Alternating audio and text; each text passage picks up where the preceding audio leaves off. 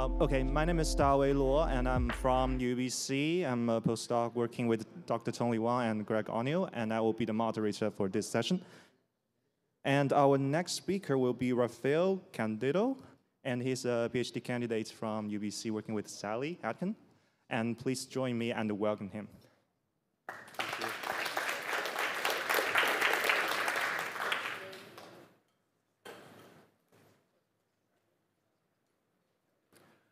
Okay, so can you hear me? Okay, sounds good. Thank you, Dawei. So my name is Rafael. I'm a PhD candidate in forestry at UBC and with Dr. Sally Atkin. And I study climate adaptation in Douglas-fir and how this might translate into adaptive potential to future climatic conditions. So today I'm going to be talking a little bit about part of my research project. Before I get started, I would like to acknowledge that I work, and I play on the unceded and traditional territories of the Musqueam people, and I'm very, very grateful for that. I would also like to acknowledge and thank these amazing scientists and collaborators and say that without them, this whole project wouldn't be possible at all. So thank you to them. I hope I don't have to convince anybody in this room here that climate is changing at an unprecedented pace. And with that, extreme events such as droughts are becoming more frequent, more intense, and in some parts of the world, even longer. This is just a snapshot of a couple of years ago in North America when about 50% of the whole territory was being affected by some kind of drought. And as you can see in Western North America, we can see that the droughts are very extreme. With that, mortality is increasing and productivity is decreasing, and we expect that to be more and more intense as we move forward with climate change. And this is not different in Western North America where Douglas-fir occurs. Needless to say, but Douglas-fir is a very, very important species ecologically, but also economically, not only here in Western North America, but in other parts of the world where it's planted. So there's an increase in the interest in understanding what is the potential variation, what is the potential, the adaptive potential that Douglas-fir has to those more extreme environmental conditions. Also, there is many approaches being proposed over the years to help tackling the effects of climate change or to mitigate the effects of climate change on temperate conifers specifically. Among them, assisted gene flow and selective breeding.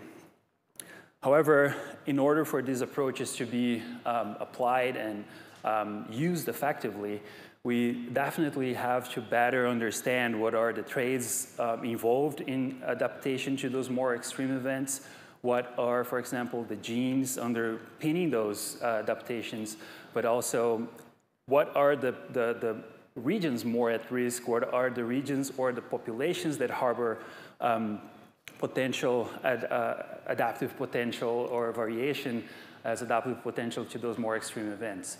And finally, also, what are the climatic drivers to adaptations or to those more extreme events? We conducted a couple of experiments, a couple of common garden experiments trying to answer some of those questions. And we studied drought tolerance and cold hardness from populations across the range of the two varieties. And one of the main findings of those two common gardens that we established was that most of the variation for these two traits is actually within populations or within provenances. A little bit less of that for cold hardness, but definitely for drought tolerance. So with that information in mind, I asked this first question here. Can we use that within population variation to try to identify adaptive variants associated with those traits for Douglas-fir? And if the answer for this first question is yes, can we model or can we predict the distribution of that genomic information associated with those two traits across a range of the species? And finally, and also very importantly, we know that breeding programs for Douglas-fir are very, very important in Western North America. So we also wanted to understand and know if selective breeding for growth and volume would have any effect on those climate adaptive traits. So for the first question, we conducted an experiment. So we selected 20 populations across the range of both varieties. And we planted 80 seedlings from each of those populations in boxes like this in the greenhouse. And we submitted these boxes to an extreme drought condition, so drought to death. So we monitored those plants using chlorophyll fluorescence until they died. And this is basically an indication of decline in the photosynthetic efficiency responding to this stress. So with that approach, and here I have just one example, let's say Providence 1 from the eastern side of Vancouver Island here, submitted this box to extreme drought conditions. We evaluated and extracted the drought tolerance index for each individual within that population. We ranked the individuals from each of those populations. And with this approach, we were able to identify two very separate phenotypic groups within each population, which we are calling here cases and controls. We did that for all the 20 populations. We tested for the difference between cases and controls within each population, and we saw that was highly significant. We did that also for cold hardness, where we evaluated in another experiment the cold injury on a similar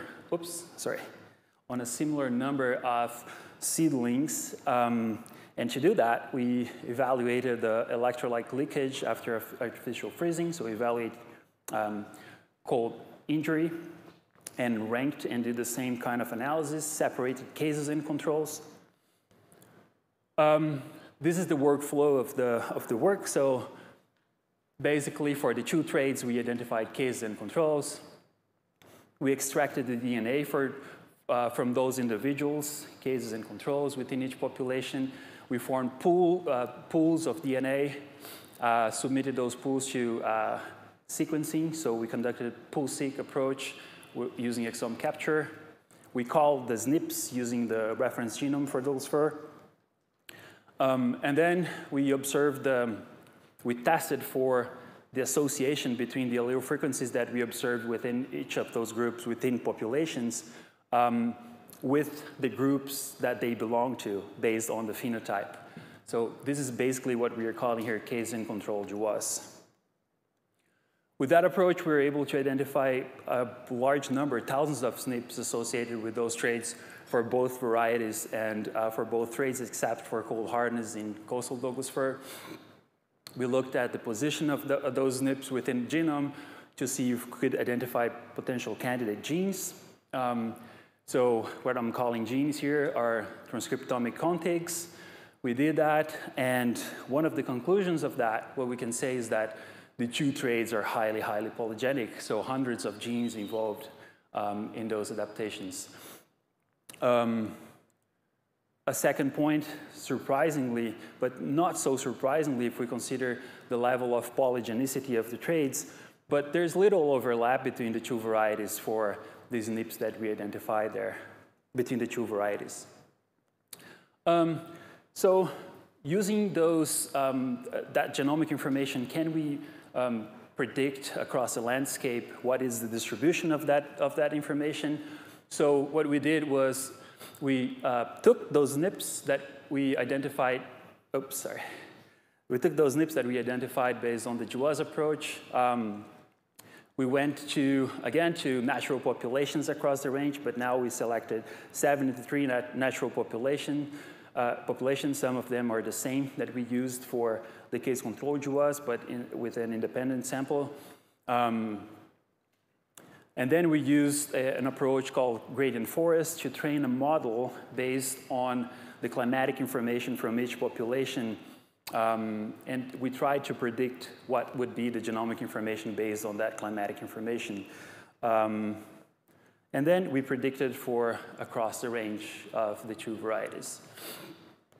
And here is the main result. So we can see that similar colors represent the same genomic composition for each trait within one or the other variety. The two varieties were modeled separately.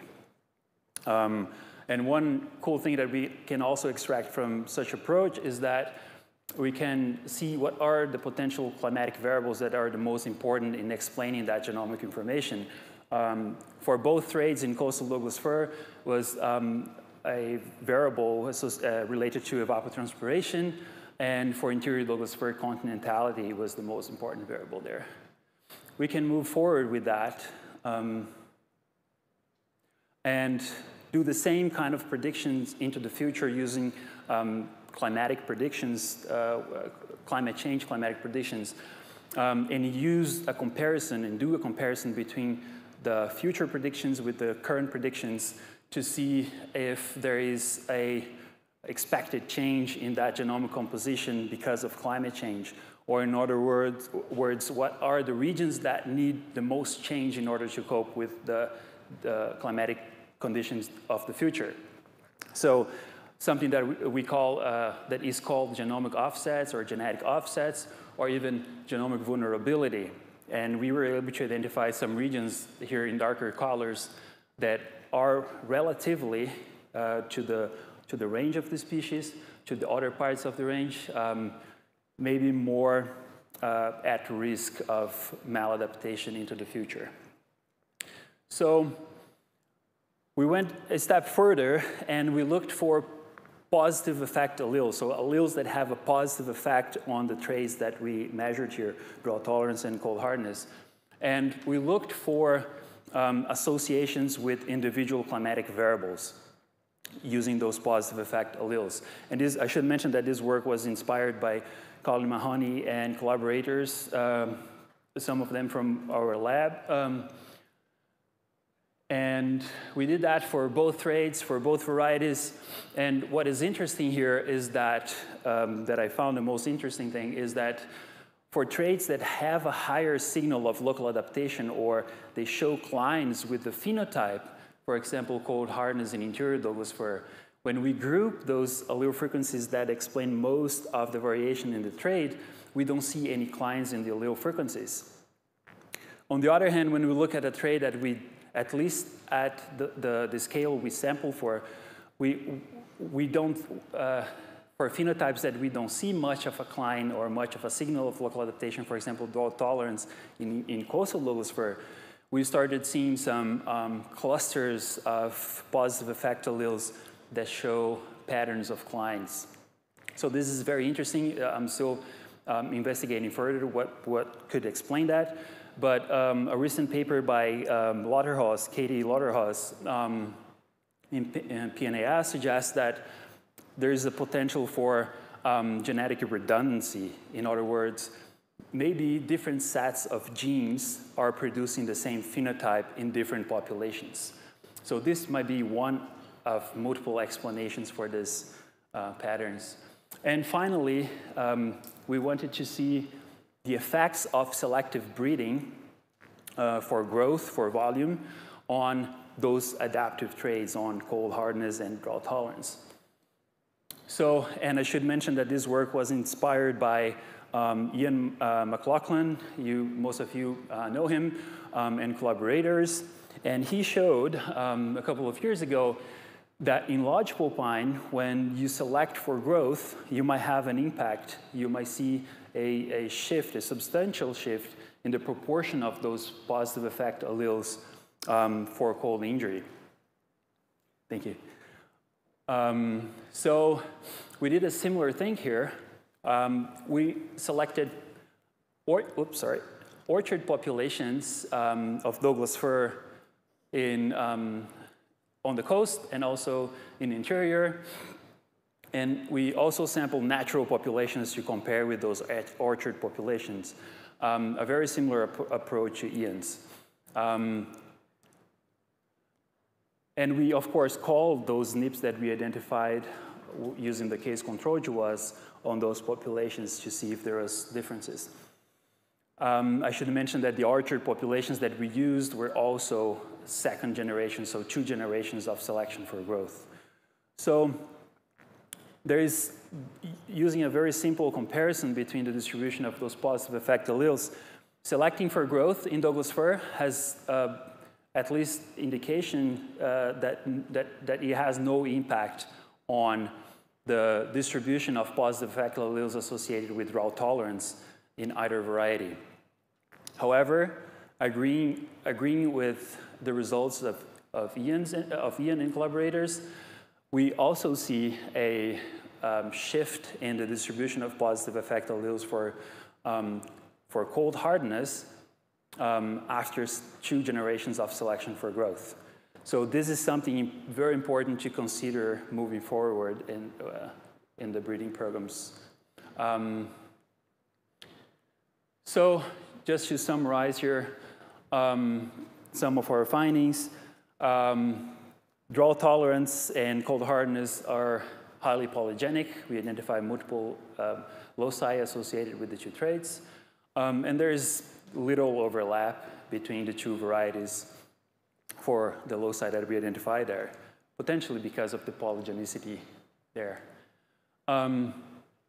Also, that we were able with this approach to identify regions that are at relative risk of maladaptation or that need potentially more change in the allelic composition to cope with climate change. And there is potential of genetic redundancy for those traits that we study there. And finally, that there is no, or indications here that there's no effect of selective breeding on the positive effect alleles associated with drought tolerance, which is a very good news, so it's really good to know, but there is an effect in the distribution of positive effect alleles associated with drought tolerance, and that's something very important to consider. So with that, I would like to thank all these amazing people who helped me in a way or the other. Of course, my little beautiful daughter here, Flora. Yeah, that provided seeds, helped me measuring the experiments, helped me with bioinformatics and so on. So thank you very much. And I would also like to thank the sponsors and also partners of the Co-Adapt3 project. Thank you.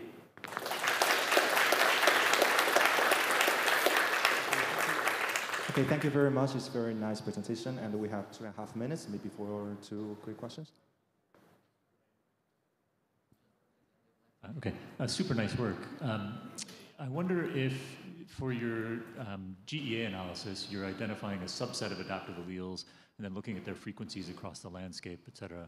I wonder if instead of using a subset of adaptive alleles found in a case control, you did something like a genomic prediction of the breeding value for environment for your populations. Do you think you would see a different pattern for your genomic vulnerability and maybe differences in the declines, adaptive declines across the landscape?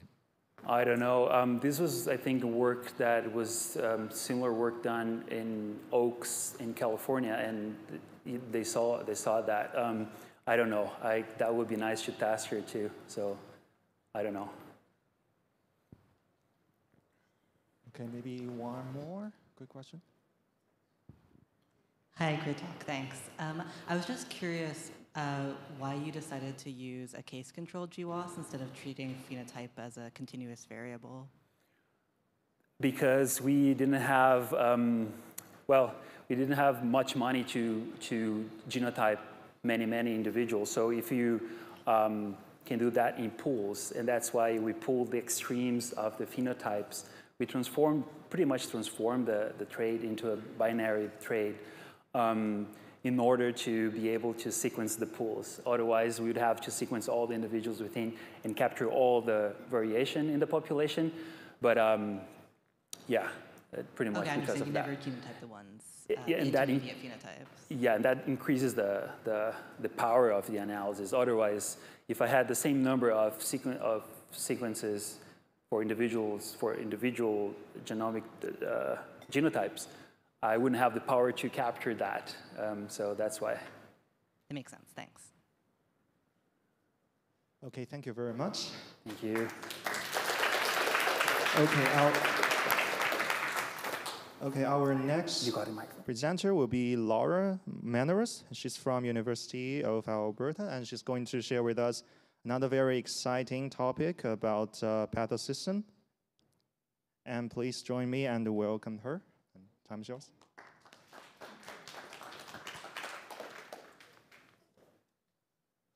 All right, thank you for the introduction. So I'm excited today to talk about some ongoing research that I'm doing on comparative and population genomics of the Cronartium harknessii-pine pathosystem. So for those of you who are not familiar with this pathosystem, Cronartium harknessii is a pathogen that is the causative agent of a disease known as Western gall rust, which you probably heard something about this past week. It's unlike other rust fungi in that it's an autoecious fungus, so it completes its entire life cycle on one single host. And that life cycle starts as these aciospores. They're spread from tree to tree with vectors such as the wind. They'll directly infect a tree through the epidermis, and then 2 to 4 months after that infection, a globose swelling will form, also known as a gall. And then 2 to 4 years after that infection, the bark will slough off, reveal these aciospores, which will then continue to spread and continue the life cycle. So Cronartium harknessii has a range of all over North America. But to put it into perspective for us here in BC, 20 million hectares have been lost to this disease in BC alone. As well, the most virulent variant of the pathogen is found in BC, and it has the most impact in young trees because the gall makes up a larger percentage of the tree's mass, as you can see here, and this is problematic for replanting efforts. So my project focuses on the 2 most prominent hosts of sea hark in Canada, so the lodgepole pine, which has a range of throughout the Rocky Mountains and west. It has a preference for higher elevations and moister soils. And then jack pine, which has a range starting east of the Rocky Mountains throughout most of eastern Canada with preferences for lower elevations and drier soils. And then interestingly, in northern Alberta, northern BC, and Northwest Territories, where the lodgepole pine and jack pine ranges overlap, they form a mosaic hybrid zone. So in this zone, you can find lodgepole and jack pine hybrids, as well as the pure species, depending on which ecological niche is present in the area. So now getting into some recent research coming out of our lab. A structure analysis of samples of sea hark taken from across Canada reveals that there are actually 2 distinct variants of this pathogen. So an eastern variant, which can be seen here in the blues, and a western variant, which can be seen here in yellow. And then when those sampling locations were overlaid onto the range map of the pine species, we can see that the eastern variant co-localizes with the jack pine range, and the western variant co-localizes with the lodgepole range. In the same study, they also did a greenhouse inoculation trial looking at different phenotypes of the disease. You should just focus on the yellow bars here, which are galls that have been formed. So I'm going to go over the 3 main findings from this inoculation trial. So the first is that the western variant of C. harknessii is more virulent than the eastern variant. That is, it induces or creates more gall formation. The second is that jack pine shows more quantitative resistance than lodgepole pine. Also, we have a yet-to-be-published GWAS study that shows that resistance is, in fact, a polygenic trait. And then finally, lodgepole and jack pine hybrids show an intermediate response between the 2 pure species. So where does that leave us now? These are the two hypotheses that we want to test going forward in my research. The first being that there are genomic differences between the eastern variant and the western variant of C. harknessii that confer increased virulence in the western variant relative to the eastern variant. And the second, that within the hybrid zone, we expect stands to be dominated by either the western variant or either the eastern variant. And we expect few, if any, stands to contain both variants. We also do not expect there to be any introgression between both variants. So to attack this hypothesis and to test this hypothesis, we're taking sort of a two-factor approach, looking at a comparative genomic analysis and a population genomic analysis. Starting with the comparative genomic analysis, our first objective here is to annotate the draft genomes of the eastern and western variants of C. harknessii. So recently in our lab, we have developed a draft genome assembly for both variants, and the structural annotation of both of those genomes was actually pretty straightforward. Unfortunately, and for those of us who work in non-model organisms, the functional annotation has not been so straightforward. So if we're looking at a common functional annotation algorithm, we get only 12.2% annotation. And for something like BLAST, we're commonly getting returns of uncharacterized proteins or hypothetical proteins. So going forward, we're planning to take a more individualized approach. So data mining many different functional annotation programs and combining them to get a more complete functional annotation. So the second objective here is that we want to identify genomic differences between the two variants. So we started with doing a structural or a sequence comparison between the two variants. And if you can see here on the left, there are a lot of sequence similarities between the two, but what I find more interesting is the figure on the right, which shows the differences. So there are some pretty major translocations here, and as well, I don't know if you can see it, but there's a possible whole chromosome difference between the two variants, which will come into play later on. So finally, the third objective here is to discover candidate loci for differential virulence. So we would really like to apply this to our differential expression in transcriptomic analysis. As an example here, if we're looking at just fungal transcripts from whole stem samples, we can see at the 21 days post-inoculation mark that there's a consistently higher amount of fungal transcripts in the lodgepole pine samples than the jack pine samples. So it'll be really interesting to see what genes are differentially expressed here and how they relate to virulence. So getting into the population genetics side, if we remember, I just showed this map a couple slides ago. Some of the literature has been missing a really thorough sampling in this hybrid zone, specifically ones that have the ancestry of the tree and the identity of the variant, which is problematic for what we now know is a mosaic hybrid zone, and we now know that there are two variants that exist. So our goal is to have a more robust sampling in this zone in order to answer these burning outstanding questions, such as, does the eastern variant ever infect lodgepole pine? Does the western variant ever infect jack pine? Can both variants result in separate galls in the same tree at the same time? Which variants can infect hybrids? And do we see evidence of east and west variant intermediates? So to start, our first objective here is obviously to get a robust sampling of galls and foliage from stands across Alberta.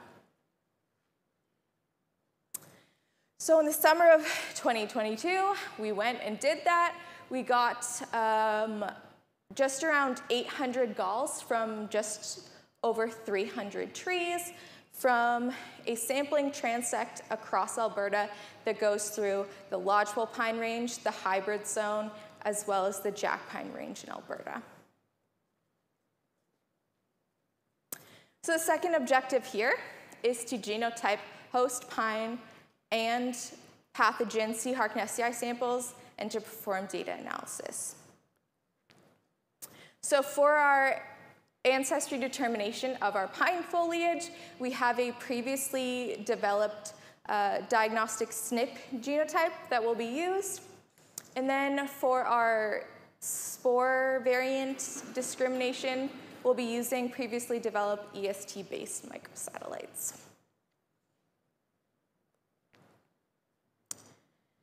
And then our current data analysis plan is just to perform the classic population genetic analysis, so structure, PCA, and then those in combination with some modeling with ArcGIS, just to look at the population differentiation of C. harknessii in Alberta, the population admixture of C. harknessii within stands, and the biogeography of C. harknessii together with the pine species and populations throughout Alberta.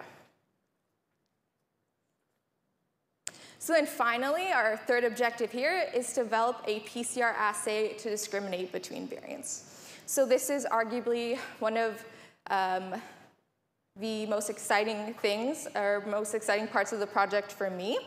So if we can go back to this diagram here, where we can see all the translocations between the two variants, we're going to be trying to design primers for these regions. Hopefully we can develop a more accessible, a more cost-effective, and easier way to distinguish between the two variants using PCR. So my parting thoughts is, one, that there are genomic differences between the two variants, and it will be exciting to see how those differences relate to the differential virulence in our transcriptomic analysis. The second is that there are many resources for non-model organisms. As a bioinformatician, I really appreciate all the open source and sharing of resources between the two communities. It's really helped for the progress on my project. And third is that data suggests that tree improvement through genomic selection is possible, with the caveat that we need to know more about the virulence and resistance relationship of this pathosystem. So I would like to thank my funding sources, NSERC, the Alberta government, and Alberta Innovates Biosolutions, as well as I would like to thank the members of the Cook Lab and those who have helped with this project. Thank you. Okay, thank you very much. It seems we have time for a couple of questions here.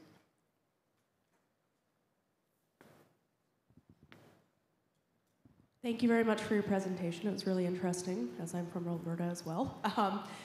When you took your transect across Alberta and the hybrid zone and the jack pine and lodgepole pine zone, did you take samples from naturally regenerated stands, from fire or old growth, or did you take them from plantations? So funny you should ask that, because I was thinking about that this morning. I don't know for sure, but given that some were in logging areas, I think some were not for sure, but others were like natural areas, so yes. Thank you. Any more questions? Thanks for your presentation. I noticed that you had two variants, two strains on the east. Is there any sequencing that was done on looking at the differences there? Yeah, so there's using our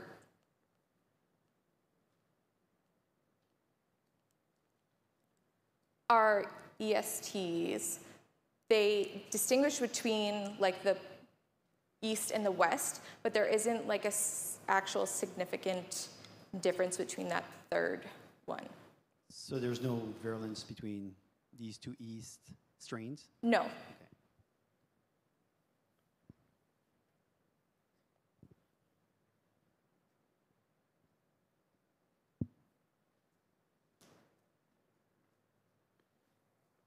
More questions? Nope.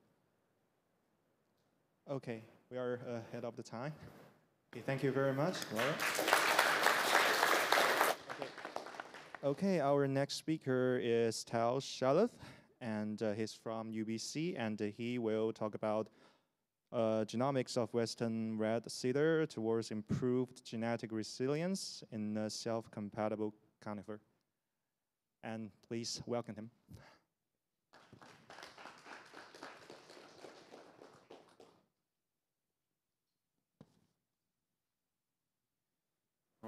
Not quite. Okay. How's everyone doing? Just 838. Yeah. How's everyone doing? Still awake? Waiting to catch a flight? I just want to thank the organizers here because, it's not easy putting on a big thing like this, so especially big thanks to Nick and Brian and all the other organizers here. Okay, yeah, so like I said, I'm Tal. I'm a postdoc at University of British Columbia, where I live and work on the lands, unceded lands of the Musqueam people. But work is carried out all over the province, and samples are from all over the place. So we have samples from the lands of the Cowichan, the Tsuk, and the Namgish, and also Tla'amin peoples. So yeah, we're very grateful to have the ability to work and live in this beautiful province. And I'm hoping to talk about what is more or less kind of the last 10 years of work that we've been doing on Western red cedar. So this work, yeah. Western red cedar, Cupressaceae. I guess I don't need to give it too much introduction. It's pretty popular around here. Very important culturally, ecologically, economically in British Columbia. So, of course, very well known for its use in cultural artifacts, totems, art. This is my son quite a few years back at the Museum of Anthropology at UBC, so there's lots of cool stuff there. And it's also hugely valued for its use as a building material, naturally rot resistant, so used both contemporarily, but also in traditional First Nations building. It tends to be a stress tolerator, so it tolerates quite low light environments, water surplus, nutrient deficiency, thrives in wet, cool climates. As we're learning lately, doesn't do so well in very, very dry or hot climates, but that's a matter for another day. I'm not going to be talking about that right now. Well, I'll talk about it a little bit here. It is expected to change its range over the next few decades. And as we see it kind of expanding into areas where it might be more cool or wet, we are kind of planning as moving it away from its natural range, where we're seeing that it is going to likely be disappearing from the southern parts of its range. And this is actually quite important because it is, well, a lot of the evidence points to that it has originally actually originated from a single refugium right about here at the south part of its range, and then since the last glaciation has spread all the way north and into the interior. So we're losing a lot of that kind of area where you might have slightly more variation. But yeah, that's also a matter for a different day. So part of that is actually together with its very unique mating system. So how did it spread from that one glacial refugium all the way north? Well, one of the biggest factors likely pointing towards that is that it has a very mixed mating system, average outcrossing rate of about 70%, so probably one of the lowest, if not the lowest for a conifer. And together with that, it has a very short generation time. So these are likely due to high self-pollen receptivity, low self-embryo abortion, and very minimal inbreeding depression for fitness traits that we observe in these natural populations. And in fact, so John Russell, who's just in this picture, who was the provincial breeder for Western red cedar, had was actually able to induce selfing in Western red cedar for 5 generations, so 5 complete generations within about 10 years. Again, minimal inbreeding depression for fitness traits, and this is actually a hugely important resource that we use in a lot of the research that I'm going to show right now. So when we're focusing on the genomics, we had a few stages that we wanted to go through. Obviously, the first most important one is developing genomic resources. So all the different types of genomic resources, I'm going to touch on that. We had a lot of interest, of course, based on its mating system and its population history, understanding a bit more about the genetic diversity and understanding a bit more about how kind of selfing might have evolved or might have, or what the ramifications of selfing have been at the genomic level in Western red cedar. And then utilizing some of this genomic data in applying towards genomic selection and better understanding key traits of economic interest in Western red cedar. So one of the great things about having these selfing lines is they're kind of invaluable for sequencing. Why is that? Well, we have these S5, fifth generation, completely self-fertilized seedlings, and they are essentially greater than 98% homozygous. So that's just by the properties of selfing.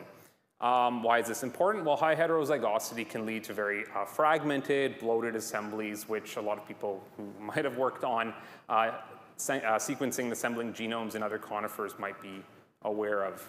And so these seedlings, we were able to use them for reference transcriptome and also reference genome assembly. I think someone mentioned before, but we actually have probably one of the highest currently in terms of BUSCO scores, which are benchmarking universal single copy orthologs. So one of the highest completeness scores of any conifer genome that's currently available, including genomes that have a full chromosome scale assembly, such as a Sequoia dendron giganteum, a giant sequoia.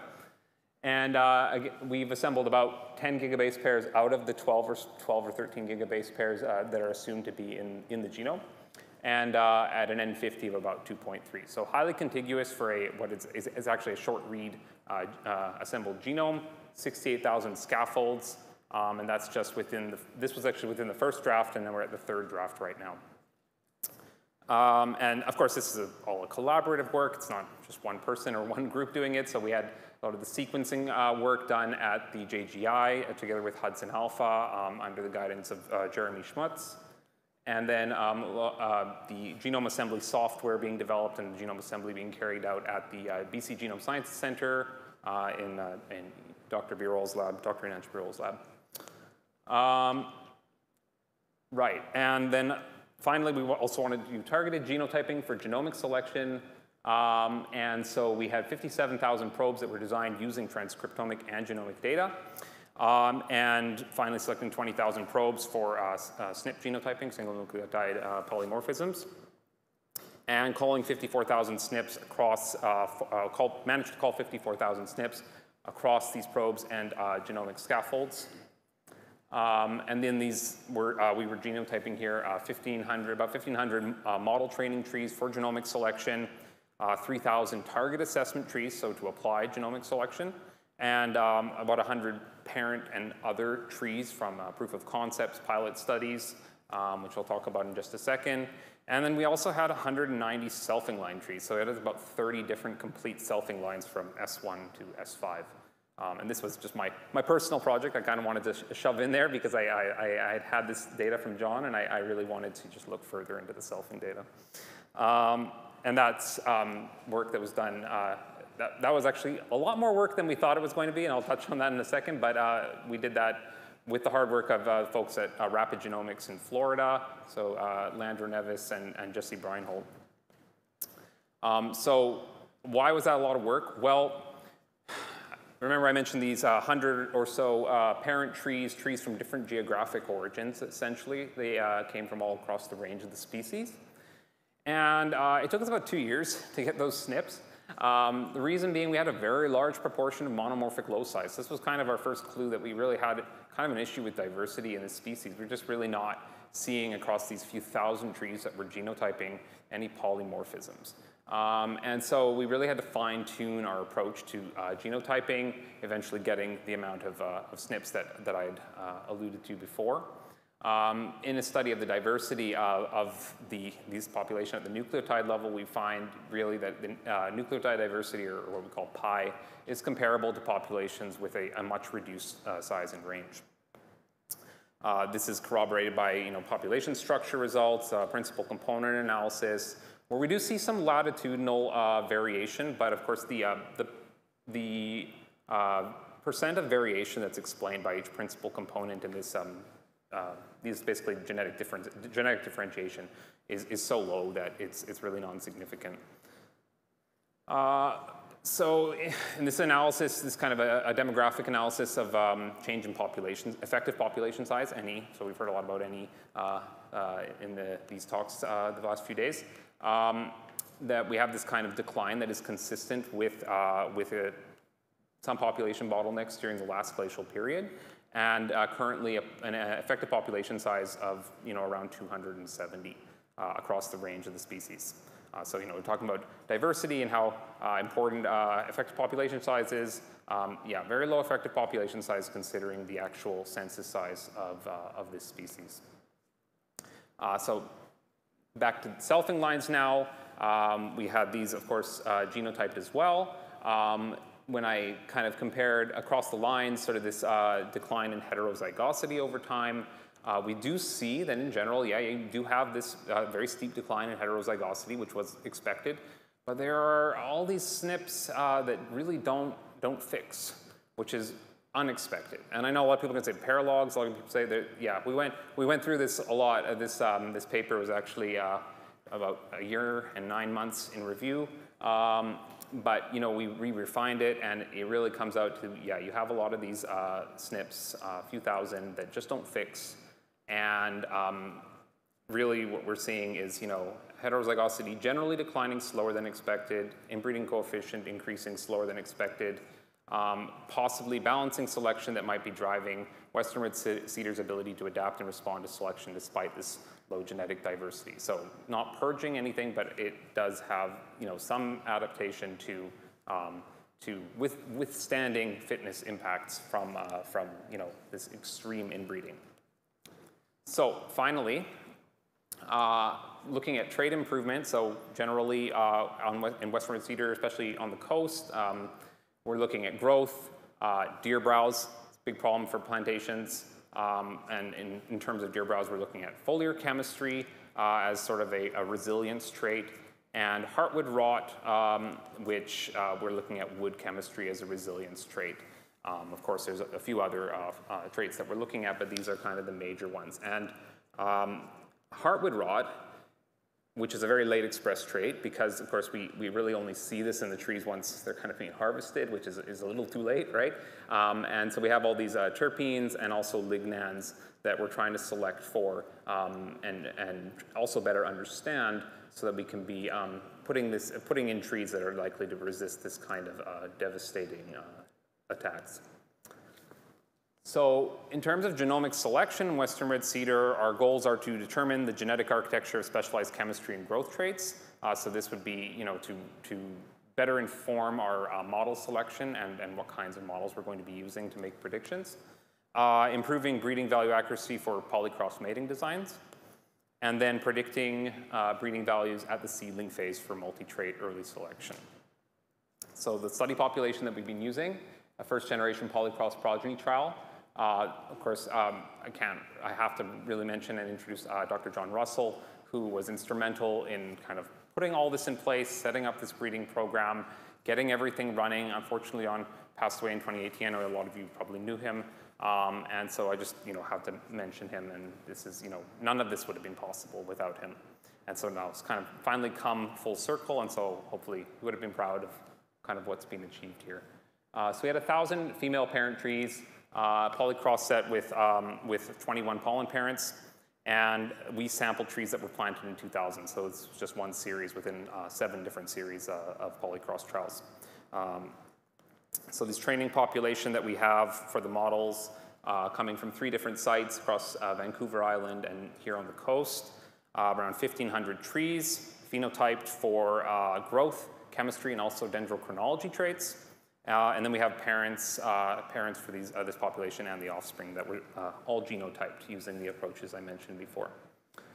So I know genomic selection has been talked about quite a lot in the last few talks, so I won't mention it too much, but working together with Dr. Omnia Gamal-Aldian, Alvin Yanchuk, and Lise Vandermeer, So we're basically phenotyping and genotyping. I won't go into too much detail here because it's been talked about a lot already. Doing the cross validations to validate the models. And then we also actually have in the target population some phenotypes, so we can do validation as well within the target population for foliar chemistry. And then selection and propagation of top families, top trees, and then down the road updating models so that we're ensuring that we're getting the most accurate genetic values and breeding values. And of course the goal, the general goal is to reduce this progeny testing and evaluation phase. I know a lot of people saying, oh, they don't so much want to reduce this, right? Because, it's nice to go out and see the trees and find out, I love being out with the trees too. And I don't think the goal here is to completely eliminate this, but it is to reduce this for some of these traits that you really don't want to be seeing down the road that, oh, all your trees are rotten.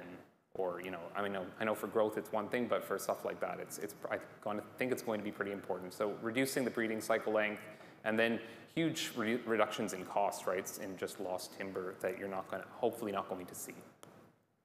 So looking at the genetic architecture of chemistry and growth traits, these traits are highly polygenic. I'm not going to go into too much detail here because I don't have much time left. But these traits really have thousands of loci that seem to be controlling them. So what we're finding is that you can apply these traditional linear mixed models, and you're going to get similar approaches to any kind of Bayesian approaches or various different approaches for genomic selection. And so yeah, the results we find that you get quite an improved, you get very high breeding value, prediction accuracies, just in any in a cross-validation scenario.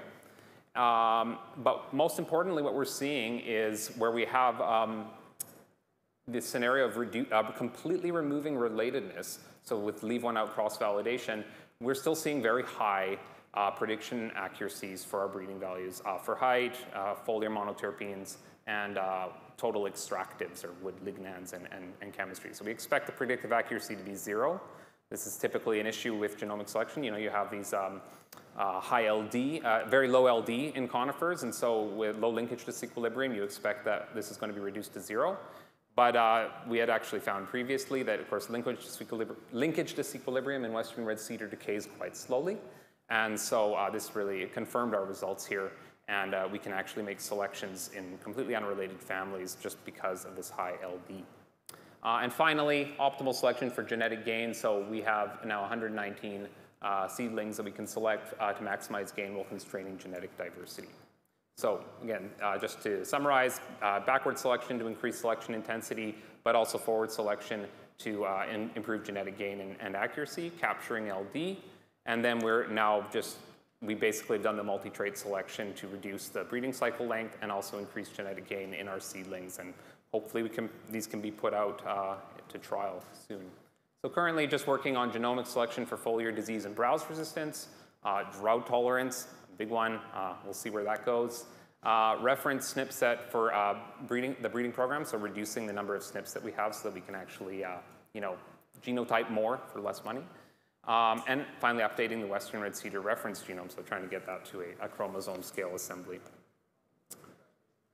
So I'd just like to thank everyone who's been involved over the last few years, people from all over the place, and our funders, and thank John, of course, who's without this wouldn't have been possible. Okay, thank you very much. Do you have any questions?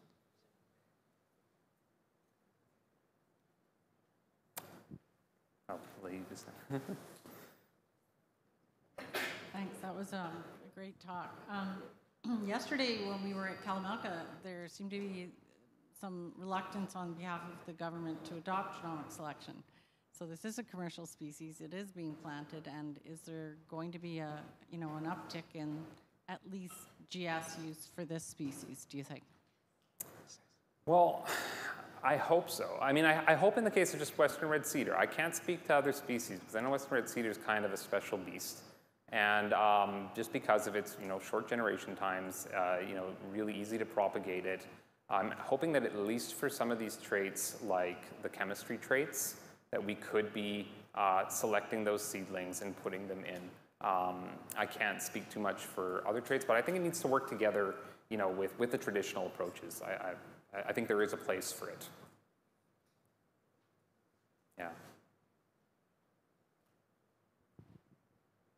Hi, Tal. Thanks for the great presentation. Just to speak to what Barb was saying, well, first of all, thank you very much, because I've actually stolen all of your guys' heartwood rock selections, and we'll be testing those in the interior. The only concern is with genomic selection, the models were developed for the coast, and so with GPIE, we just don't know if I can use basically any of that for what's being deployed into the interior. So that's still a big question and a technical issue that someone else can address maybe, but yeah, thanks for the material. Yeah, that's a potential issue too, right? I mean, we have the interior and the coastal populations, and we know that there isn't a ton of local adaptation, but there is some, and so we do expect that there might be some differences. We'll see when we get to there.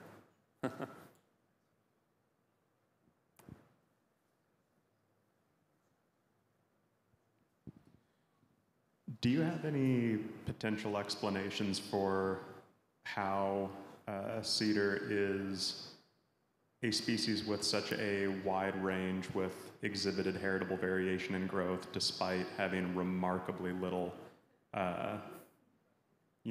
nucleotide diversity? Yeah, it's definitely something we've been wrestling with for quite a while. Again, there's been a lot of debate over whether it came from one glacial refugium, whether it came from several glacial refugia.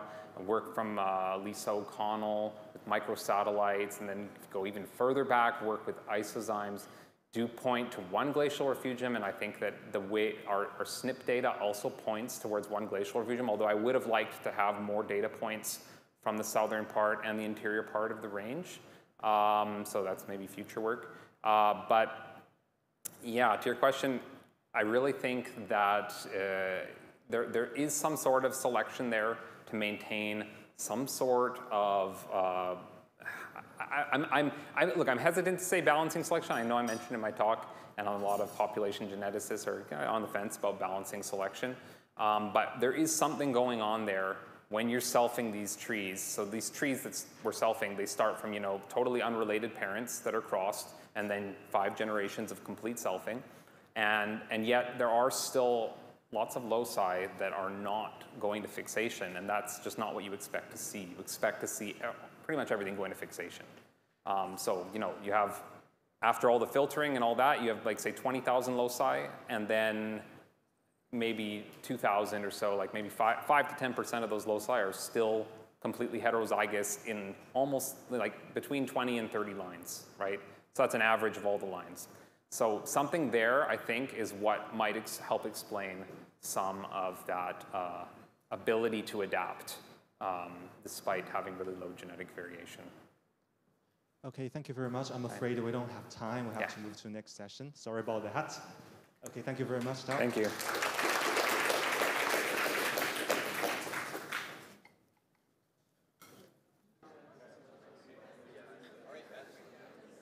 Okay. Okay, everyone. So I'd like to introduce our second and final keynote speaker. This is Jeffrey Ross-Ibarra, and he is an evolutionary geneticist at the University of California, Davis, with a background in ethnobotany and population genetics. His group works on plant evolution using maize and its wild relatives as a model system to investigate questions from genomic architecture to local adaptation and experimental evolution. Recent work from the group ranges from studying non-equilibrium dynamics of background selection on genetic diversity to methods to detect selection on transposable elements and the role of gene flow in local adaptation and convergent evolution. So we're excited to hear about your impressive work in this system. So please welcome Jeffrey. Great. Well, let's see. Do I need to? Oh, great. Well, thank you very much for the invitation and the kind introduction. It's been fun listening to a lot of the science over the past few days and being out in the field and seeing my first provenance trial for something that's not an annual grass. As you can tell from the slide and the introduction, I'm not a forest geneticist. I actually have done work on loblolly pine genetics something like 15 years ago. But I thought I'd talk about something more recent that my lab has done since starting at Davis. We, as evolutionary biologists, we spend a lot of time thinking about genetic diversity, its function, how it got there, how it's patterned across populations. Whoops. And let's see. There we go. And what I'll talk about today is work from the last couple years from my lab, thinking about the source of some of that genetic diversity in maize and its function, and in the process, what we believe is a novel model for the origin of modern maize, which we're pretty excited about. When most of us think about maize, you may think of a field like this, a sort of homogeneous, manicured maize field in like agricultural, in industrial agricultural settings. And although I would never admit this in front of my maize colleagues, I'm happy to confide in this audience that this is really boring. And I don't find this particularly interesting. Every individual in this population is genetically identical. They're all hybrid genotypes from a very narrow germplasm base. And so from the perspective of evolutionary biology, these are kind of boring. But over the last 10,000 years, actually, maize has almost exclusively been cultivated in populations like this, where every individual in this population is outcrossing. Outcrossing rate is 97%. Every individual here is genetically distinct. Farmers will trade seed, exchange seed, experiment seed. And although we don't think of this as a modern maize field, still today there are millions and millions of hectares of maize grown this way and tens of billions of maize individuals. And it's that farming system that has generated the really impressive and enormous amount of diversity that's present in maize. I first became interested in maize in graduate work in ethnobotany because of the sort of phenomenal phenotypic diversity in maize. Its uses by different indigenous groups, the morphology, the color, all of the sort of amazing phenotypic diversity. And I'm not showing here plenty of diversity in stems. That you can find maize plants that are a foot tall, and we have maize varieties that grow to 25 feet tall. So there's a tremendous amount of morphological diversity. And not surprisingly, that underlying that morphological diversity is lots of genetic diversity. This is my favorite way of demonstrating that genetic diversity. This is fluorescent in situ hybridization. So each row here is a single individual, the 20 chromosomes of maize. And the different colors represent fluorescent in situ hybridization of different repeats, kind of genomic repeats across the genome. And the sort of rainbow you see is a nice visual demonstration of variation in genetic content or genetic diversity, among chromosomes within an individual, along the genome of a single individual, and among individuals in a population. There's just a tremendous amount of genetic diversity, which as an evolutionary biologist is really exciting. To maybe put hard numbers on this, if we compared the genome of any two people in this room, we would differ at about 3 million SNPs, or 3 million mutations. If we compare the average human to a chimpanzee, those differ at about 30 million SNPs. And although the maize genome is smaller than the human genome, if we compare these two boring inbred lines of maize, they differ at 60 million mutations. So 60 million base pairs differ in those genomes. The maize genome is only about 2 gigabases, but it has tremendous diversity. Another way to think about it is the per base pair nucleotide diversity in maize is about an order of magnitude higher than it is in Doug-fir. So it's a tremendous amount of genetic diversity. And it's that genetic diversity which has allowed maize to adapt to just a huge range of environments. As you'll see throughout in other parts of the talk, maize was domesticated in Mexico, but after domestication spread across the Americas and has now colonized the entire planet. Basically, everywhere there's soil, you can grow maize. Of all of the major crops, maize has a broader geographic breadth than any of the other major crops and is adapted to a huge range of conditions from the tropics up to almost close to the Arctic Circle. I have a colleague currently growing maize in Helsinki, for example. Maize has adapted to even environments where you think you shouldn't be growing maize. So this is a traditional Hopi maize field in the Mojave Desert in the southwest US, grown in rain-fed conditions, and maize is perfectly happy here. At least some varieties that are locally adapted are perfectly happy here. But you can find maize this is a traditional population, a traditional variety of maize grown at 4,000 meters in the Andes. And maize can be found in the Himalayas, maize can be found in very wet conditions, and maize can be found in the desert. It has adapted to all of these different conditions. So maize is tremendously diverse, and this diversity is exciting, but has also proved confusing or difficult for understanding the origins of maize. Not only is there lots of polymorphism within maize, but if we compare maize to other grasses, maize looks pretty weird, right? It's not a sort of normal-looking grass. When you imagine a grass, I think most of us think of something like this. Maize is just a very different beast, and it's this morphological difference between maize and other grasses that led to more than 100 years of confusion about the origins of maize. Indeed, even by the middle of the 20th century, prominent botanists like Edgar Anderson still weren't quite sure what continent maize was from. Maize is different not only from other grasses, but what we know now is its closest wild relative, teosinte. So teosinte is just a generic term for the wild relatives of maize. So maize here on the right tends to have a single stalk. Teosinte looks much more grass-like, has lots of basal tillers and lateral branches. If we sort of zoom in, those lateral branches in maize are highly shortened and end in a female inflorescence, which is the ear that we all know and make use of. In teosinte, it's a little hard to see here, but the branches are much longer, and the lateral branches end in a male inflorescence. So we have different sexes of the lateral inflorescences in maize and teosinte. Most prominently, of course, the differences in the ear. These are to the same scale. This is an ear of sweet corn. Modern maize can have 500, even 1,000 kernels per ear. This is to scale an ear of teosinte. And if we sort of zoom in on that, you can see that there are only maybe 5 to 12 kernels in a single ear. I'm showing this as a green ear here because when this ear matures, they actually disarticulate and fall to the ground. So not only are there a few kernels, but there's no cob. And these aren't actually kernels, this is a fruit case. So upon maturity, those structures become brown or black, different colors, and hard. So it's a very hard structure surrounding the kernel such that you can even break your tooth on this. And to find the kernel, you'd have to go inside that fruit case. And so this kernel here is what's comparable to the exposed kernels on modern maize. So just really dramatic differences that have built up in only a few thousand, maybe 10,000 years. And these differences are what led to all of this confusion on the origins of maize.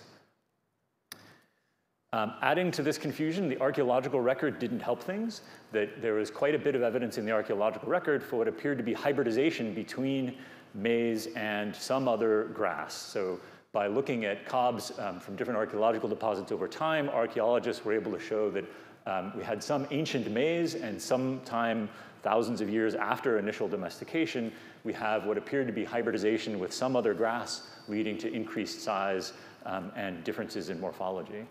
And some went so far as to make really wide crosses with embryo rescue to other grasses to show that they could reconstitute cobs that looked like these in the archaeological record. This data is these archaeological findings were what gave rise to what was the most common model of maize origins for most of the 20th century. And in retrospect, it seems almost sort of a silly model. The idea, it's referred to as the tripartite hypothesis. The idea was that some unknown perennial grass that nobody ever identified hybridized with an extinct maize that no longer exists and nobody ever identified.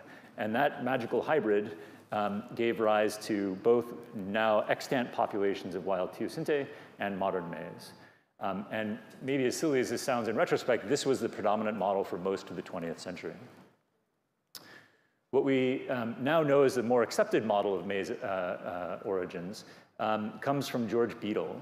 George Beadle did his PhD in maize genetics, and then sadly he wasted most of his career staring at fungi and fruit flies, something Nobel Prize.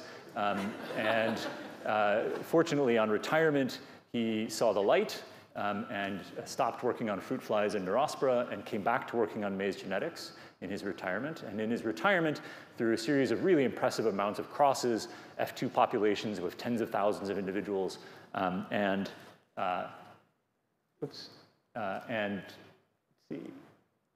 popping teosinte, he came to the conclusion that maize was actually most closely related to and originated from its closest wild relative, teosinte. So here's karyotype data showing that in hybrids, you can clearly distinguish the chromosomes of maize and other grasses like Tripsicum. They don't hybridize, they don't line up in meiosis, suggesting that ruling out some of these other grasses as possible ancestors.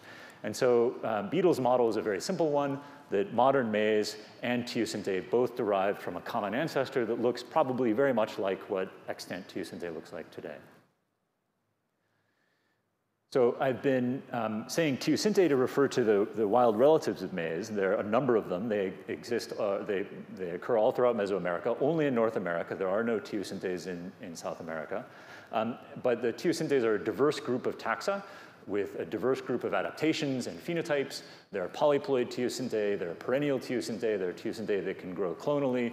There are some that have adapted to waterlogged swamps and others that have adapted to arid, high elevation conditions. So they're a really diverse group of grasses with a number of exciting adaptations. The ones that we'll focus on here, and are the two teosintes that I referred to in my talk title, are these two widespread annual grasses, ZMA subspecies parviglumis, that I'll refer to as parviglumis and use this red or this icon here. And this grows in the tropical lowlands of southwest Mexico. And you can find it, all of this grass here is teosinte in this picture. It grows in large populations of millions of individuals on hillsides, and you can still go out and collect this today. And ZMA subspecies mexicana, which grows in the high elevations of the central plateau of Mexico, at elevations above 1,800 meters and up to almost 3,000 meters. And this is adapted to the colder, arid conditions of the central plateau with a number of phenotypic adaptations and phenological changes and physiological changes. And it occurs mostly in small, weedy populations in disturbed areas. This is a Mexicana in Norman Borlaug's wheat field, showing who's boss. I should back up. These two, for perspective, these two are actually quite distinct from each other genetically. So they diverged something like 30,000 generations ago, which in perspective is about the similar generation time difference between humans and Neanderthals. FST is like 0.15 between these two. So they're pretty diverged taxa, easily recognizable phenotypically. In the early 2000s, John Dobley at the University of Wisconsin tried to set about sorting out which of these teosintes was the real ancestor of modern maize. And using several hundred microsatellites, he built phylogenetic trees like the one I'm showing here, and showed that by and large, all of maize nested cleanly within this taxa Parviglumis. And he came to the conclusion that the closest wild relative of modern maize was Parviglumis, and this was the best candidate for the ancestor of modern maize. And this really has been the predominant model of maize origin for the past 20 years or so. And this really is where my lab's work comes in, because in our studies looking at adaptation of maize across the Americas, over the past 10 years, we kept finding increasing evidence of contribution from the second highland teosinte to maize populations. So for example, first looking at maize in the highlands of central Mexico, where maize grows right alongside teosinte. You can find F1 hybrids, they hybridize frequently, farmers will even intentionally hybridize them. And we've been able to show that gene flow or admixture from Mexicana into maize allowed maize to adapt to the highlands of Mexico. And you can see really nice convergent evolution at the phenotypic level of highland maize and this highland teosinte. So a substantial contribution of this teosinte to adaptation, at least in the highlands of central Mexico. A number of years ago, looking at ancient DNA from a cave dwelling in the southwest US, we were able to show that maize first made it into the US 4,000 years ago, coming up the central plateau of Mexico, and bringing with it alleles from this second highland teosinte. So the earliest maize in the US also had some alleles from this other teosinte. And then most recently, we've been thinking about convergent adaptation to high elevation environments, and looking at maize in the Andes. We use population genetic approaches to identify alleles that show evidence of selection in high elevation populations, compared those between Mexico and the Andes, and find a number of loci in the genome where the same allele shows evidence of selection in both Mexico and the Andes. And in many of those cases, that allele has moved via gene flow from Mexico all the way to the Andes, even though there's no teosinte anywhere in the Andes or historically. So all of these data, we've even found individual loci that we can pinpoint that have moved from Mexicana into maize and contributed to adaptation. So from a couple years ago, we used population genetic models to look at allele frequencies across elevation in Mexico, find a candidate region that shows evidence of selection in this region along the chromosome. It overlaps with the QTL for hair abundance on the stem. This really dramatic phenotype is a typical adaptation to highland maize both in Mexico and in South America. You get these dense macrohairs and dark stem pigmentation that are adaptations to the cold. This population genetic signal overlaps a QTL. When we look at genome assemblies of both highland maize and lowland maize, we can find an inversion polymorphism that perfectly overlaps with our PopGen signal. There's exactly one gene in that inversion, and that gene is a known maize candidate, macrohairless 1, that you knock out this gene, you lose epidermal macrohairs. We can show that this gene comes from the highland teosinte. So we have all of this evidence that at least in these highland populations in the Southwest, in the Andes, and in Mexico, we have contributions of this second teosinte. And so we began wondering a couple years ago, well, could it be that this second teosinte has contributed more broadly to maize evolution? But what we really didn't have the resources to do anything with this because there weren't good resources for the teosintase. In spite of how cool they are, there just hadn't been many genomic resources developed for these. So in collaboration with folks at Huaozhong Agricultural University in a series of projects led by my postdoc, Ning Yang, who's now a professor at Huaozhong Agricultural University, we set about just creating genomic resources so we could start asking these questions. We collected from germplasm repositories and colleagues and everywhere we could get our hands on hundreds of samples of wild teosinte from all of the taxa in the genus, hundreds of traditional varieties from all across Mesoamerica, and more than 500 inbred maize lines. And we sequenced all of these, the entire genome to high depth, called SNPs, et cetera, giving us a pretty good data set of something like 40 million SNPs across about 1,000 different maize genomes. And then with this really impressive data set, we did something really dumb because it was easy to do. And we said, well, if the traditional model or the existing model of maize origins is right, then we should get a tree like this, where maize and parviglumis are sister taxa. And we can test whether or not this tree is right. We can calculate a statistic called F4. F4 is just a measure of the covariance of allele frequencies along a phylogeny. And if F4 is 0 under this tree, that says that this tree is right. If F4 is negative, that means there's gene flow between the two teosinte taxa here. And if F4 is positive, that suggests admixture or gene flow from Mexicana, this highland teosinte, into modern maize. In the 3 populations I've already told you about, in maize in the Andes, in Southwest US, and in the highlands of Mexico, we see positive values of F4, strong evidence for admixture between this highland teosinte, between Mexicana and maize, consistent with what we'd already seen. If we look across our more than 250 genomes across all of Mesoamerica, every single one of those traditional varieties of maize across Mesoamerica also shows evidence of gene flow from Mexicana. If we look at traditional varieties in China that got there soon after European contact and have, as far as we know, never had any contact with teosinte, all of those show evidence of admixture as well. And when we sequenced more than 500 modern inbreds that represent all of the sort of breeding pools of modern maize germplasm, all of those also show positive values of F4, suggesting that in all maize everywhere, we see admixture from this second teosinte contributing to the maize genome. We expanded this using GBS, or genotyping by sequencing data, for a few 100,000 SNPs for a beautiful collection of maize samples by the International Maize and Wheat Improvement Center in Mexico City. We've collected more than 5,000 traditional varieties across Mesoamerica. Again, in every single one of those samples, we see evidence of admixture from this other teosinte, and we see that admixture varies in interesting ways across the landscape.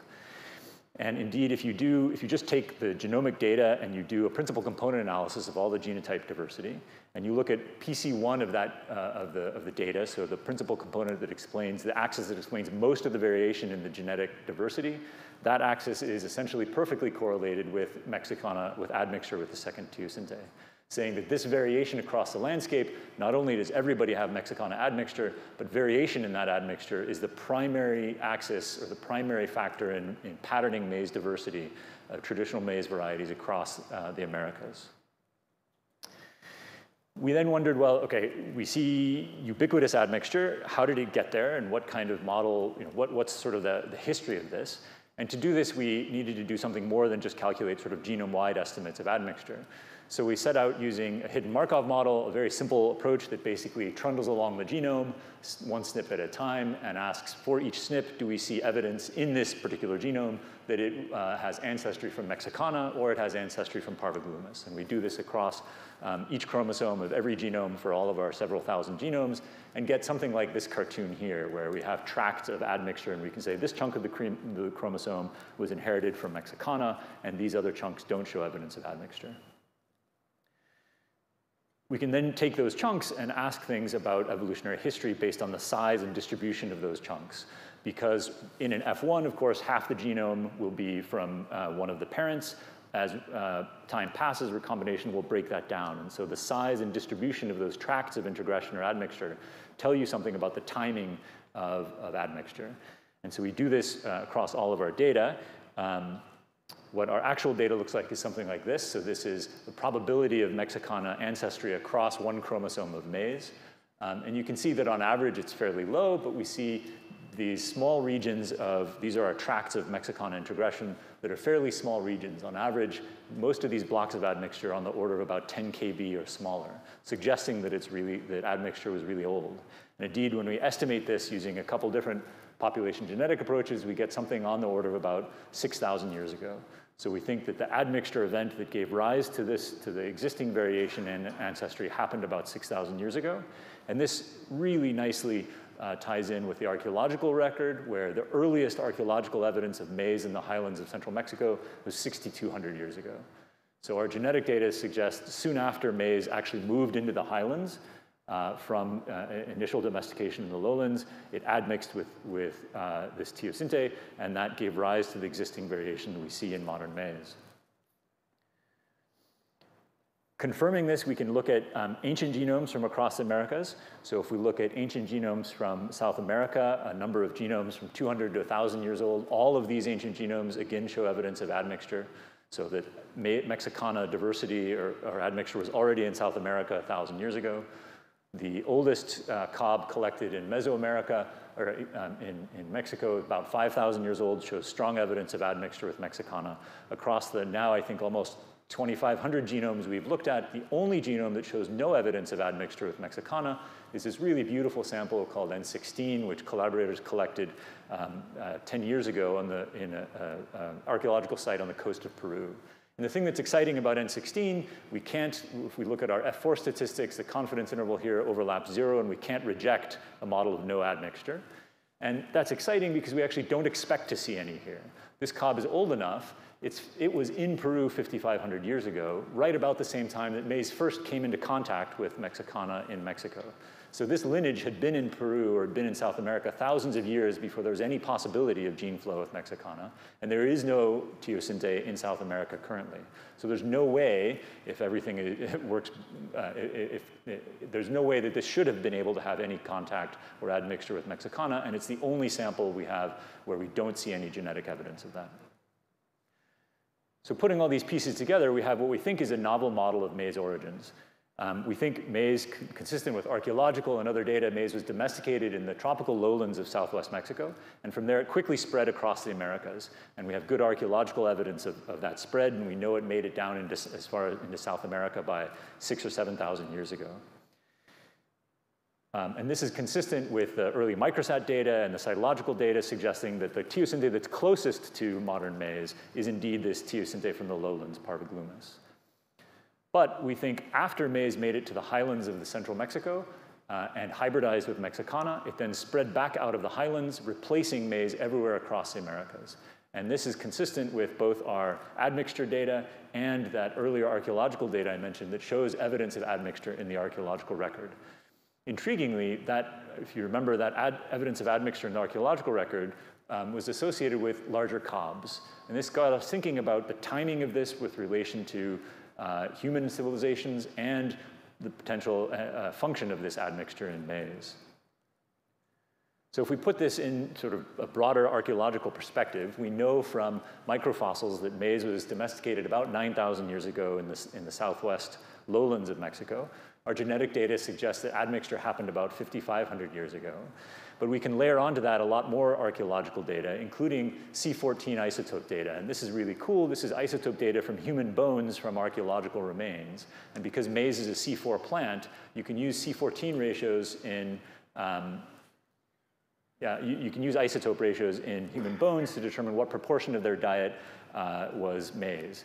And we see that soon after this admixture and maize spreading out of the highlands, we have transition to a diet that has increasing amount of maize in human diet, and then maize becoming a staple part of human diets. Soon after that, first agricultural villages and first regional civilizations. So maize became a staple all across Mesoamerica at about the same time, about 4,000 years ago. And while we can't perfectly connect this admixture with the origin of maize as a staple, it's suggestive that perhaps this admixture may have played a role in maize becoming the staple crop that it is in the Americas. But this is nice, but it suggests that this admixture must be doing something, and so we'd like to know what are the sort of functional consequences of this admixture in maize. And I don't have final answers for that, but I'll show you in the last part of the talk here some sort of pieces of that puzzle. So one of the first things we looked at, we know that if you cross maize with teosinte, you get hybrid vigor. This is traditional maize varieties in the foreground, and this is a maize mexicana F1 in the background. So they're ginormous, happy plants that produce tons of kernels. And we thought perhaps Mexicana alleles were just slightly better on average, and they had fewer deleterious alleles. We know that the process of domestication leads to a buildup of deleterious alleles and genetic load. And we thought maybe some of the gene flow was just providing generalized hybrid vigor. And we can use phylogenetic approaches to identify deleterious alleles in individual maize genomes, and then calculate what percentage or where are those deleterious alleles, and do they associate with regions of admixture or not. And indeed, the regions of the maize genome that come from Mexicana, on average, have much lower proportion of deleterious alleles than the regions that weren't introgressed, suggesting that these alleles may have been beneficial. This still isn't super satisfying because it doesn't connect us to phenotype in any way that we'd like. And so the next thing we did is start setting about identifying individual loci. And we used a population genetic approach because my first response to everything is sequence it and look at allele frequencies. We can calculate admixture proportions, which is that internal ring here, but then we can identify regions of the genome that have an excess of Mexicana alleles across many, many samples. So essentially where most maize individuals have a Mexicana allele that are at very high frequency, suggesting selection. We can zero in on those regions. Oops.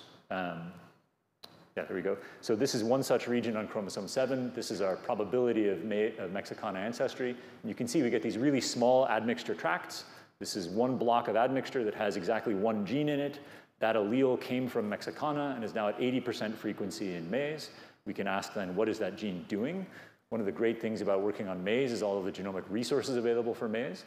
We know that this gene is probably involved in circadian rhythm.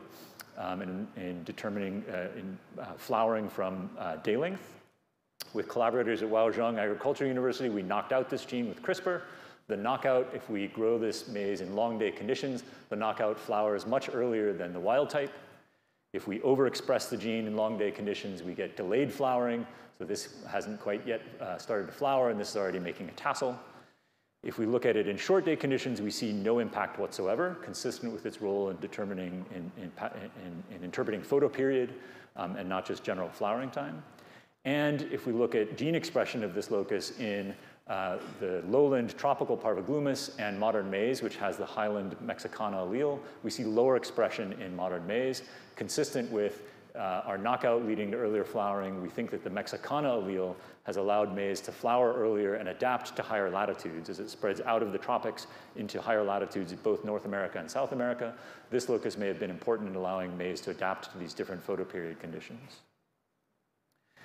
In addition to using sort of strict population genetic approaches to identify loci, we can also take association mapping approaches. And here, instead of associating phenotype with SNP genotype and your nucleotide at a particular site, we associate SNP genotype with ancestry at a particular SNP. And so we can, for every individual, we can genotype its ancestry at a particular SNP and then do correlations between the ancestry and phenotypes of interest. We've done this now for many different traits in many different populations, and I'll show just a couple of these exciting results in a population of 500 modern inbreds that have been phenotyped for a number of traits. We see, for example, a really strong hit of association with kernel oil content. So the Mexicana allele increases kernel oil content, and in fact, the Mexicana allele can be found in some modern maize breeding lines that have been bred for high oil content. But intriguingly, this locus is also probably important for cold adaptation and may be key for freezing adaptation. And it's been shown that overexpression in Arabidopsis, for example, confers tolerance to freezing conditions. we found, looking at traditional varieties in a really beautiful set of common gardens that International Maize and Wheat Center has built, looking at phenotypes in more than 23 common gardens, the strongest association we see with any phenotype in anything anybody has looked at is this really tight peak of cob diameter or cob size with an unknown gene, ZM something something. We still don't know much about this gene and would like to do more with it, but it's intriguing because not only is this an important phenotype, but it also tracks with what we'd seen in the archaeological record of increased Mexicana ancestry being associated with an increase in cob size and potentially maize becoming a staple crop. And then just yesterday, as I was finishing up the talk, colleagues from Purdue sent me this plot. They've been using the same approach, looking at Mexicana ancestry association in a panel of 280 diverse inbreds to try to understand drought in maize. And so they're comparing ionomic data and the content of different ions in maize inbreds in both drought and well-watered conditions. And they find this in a nice peak that shows up only in drought conditions for an ORDML protein, which is involved in suberin and membrane development in maize roots, and is strongly associated with calcium and magnesium ion uptake in drought conditions. So we got this result yesterday. We still don't know a ton about it, but it suggests that for a number of different phenotypes in lots of different panels, including modern maize lines that are used for breeding, variation in Mexicana ancestry is associated with phenotypes that we might care about. And then finally, we said, well, let's take a big step back, and rather than doing sort of locus by locus association, can we just ask how much of the additive genetic variance for phenotype is explained by this variation in Mexicana ancestry? And so we build a relatively simple linear model. It's basically an extension of the animal model. We build kinship matrices for genome-wide SNPs and kinship matrices based on shared ancestry, and ask what proportion of the phenotypic or the additive genetic variation for phenotypes is explained by these different matrices and are competing those in the model. And we do this for, I think there's 35 different phenotypes across a broad panel of inbred lines, and we can see that for many different phenotypes, a substantial portion of the additive genetic variance comes from variation in Mexicana ancestry among these samples. So for example, kernel number, the number of kernels per row, nearly a quarter of the additive genetic variance is due to variation in Mexicana ancestry, in this hyaline teosinte ancestry. For biochemical traits like lignoceric acid, we get a not insubstantial proportion of additive genetic variance. And then for some traits, like some disease resistance traits, as much as half of the additive genetic variance comes from not necessarily the SNP genotype at our SNPs that we've genotyped in this panel, but whether or not that haplotype comes from Mexicana or this lowland teosinte. So we think that although we don't sort of have a smoking gun as to why this Mexicana ancestry was selected for or made maize a staple crop, we have lots of evidence that this variation is functional and relates to phenotypes that we might care about, including things like cob diameter and flowering time, that could have contributed to maize becoming an important staple. Okay, I will end there. Hopefully I've convinced you that our population genetic evidence suggests strongly that all maize everywhere in the Americas shows evidence of admixture between these two teosintes, that suggests a novel model of maize origins, that after domestication, thousands of years after domestication, after maize had already made it into the Americas, we had an admixture event that then replaced maize across the Americas and may have given rise to or been important in maize becoming the staple crop that it is today. And that although we're far from finishing and nailing it down, we certainly have lots of evidence that this ancestry is functional. It's not just neutral, but it's actually doing things that we care about, even relevant for both adaptation across the environment and adaptation for modern breeding. And although I've talked only about admixture in maize, I suspect that as genomic resources for other crops and indeed lots of other plants are developed, we'll find that admixture with locally adapted populations like this Mexicana was already locally adapted to highland conditions, that as plants move across the landscape, admixture with locally adapted populations is an important source of adaptive variation. I should, of course, thank collaborators, especially Ning and Aaron, who did a bunch of the work on the population genetics, and collaborators on my NSF grant, and folks at other universities, and lab alumni and funders. Folks in my lab currently who have had to listen to me give this talk and focus on this work for the last couple of years. And With that, I'd be happy to take any questions.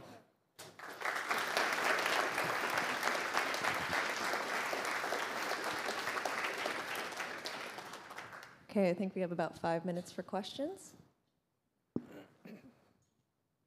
Hi, really interesting talk. I was wondering if you're able to see admixture or differing admixture of the teosynths in like modern groups, like between stiff stalks, non-stiff stalks, or between like early and late flowering lines. Yeah, that's a great question. I haven't looked at it between, say, early and late flowering time. So there are a number of different heterotic groups in maize that are used for breeding. As you mentioned, the stiff stalk and non-stiff stalk. There aren't major differences between stiff stalk and non-stiff stalk. The area where we see interesting differences is in Europe. The main breeding pools are flint and non-flint, flint and dent lines. The flint lines in Europe historically came from northeast US or southeast Canada, and those in turn actually came from southwest US, Arizona, New Mexico area, and originally up the Central Plateau. And so the northern flint lines in Canada actually carry quite a bit of Mexicana ancestry, and we can find a number of the loci that appear to be selected for highland adaptation in Mexico also show up in modern breeding lines in Europe. Thanks, Jeffrey. A great talk. Oh, sorry, Mexico first. Which is the archaeological site for the early domestication of the corn? Is it not the cave of Coxcatlan in No. the Huacan Valley? No, Coxcatlan has the earliest macrofossils. The earliest archaeological evidence for maize comes from a cave in a rock shelter in Guerrero called Xihuatoxtla, and there are no macrofossils, so there are no cobs there, but our colleagues discovered microfossils, so pollen and phytolith evidence in the soil that can be uniquely identified as maize, as well as stone tools that are used for maize grinding, and that evidence is from 8,700 years before present. Great. Let me go back to that slide. But so really good correlation between the development of maize and the first villages and of course some of the most significant empires established in Mesoamerica. Are you able to estimate what the calories, the increase in calories were going from the modern maize, and then what would that compare to? How is that calorie per ear or per kernel compared to the maize and the corn that we get today? Yeah. I don't know if you could turn that into, my guess is you could turn that into calories with assumptions about necessary caloric intake of peoples. What you get from the carbon isotope data is the proportion of their diet made up of maize. And so you could multiply that by the caloric intake. One of the interesting things about maize breeding, you asked about calories of sort of ancient maize versus modern. If you look at a teosinte plant or even a maize plant from 200 years ago, they don't make any fewer kernels than your best modern maize line. So there's been no change in the productivity per plant, essentially over the last 10,000 years. What has changed in domestication is concentrating all of the kernels. Instead of having 300 small ears, you have one large ear. And then over the last 100 years of breeding, what has changed is not the productivity per plant, but 100 years ago we were planting 25,000 plants per hectare, and now we're planting 85,000 plants per hectare, and still getting the same per plant productivity. But the sort of caloric production per plant actually hasn't changed much.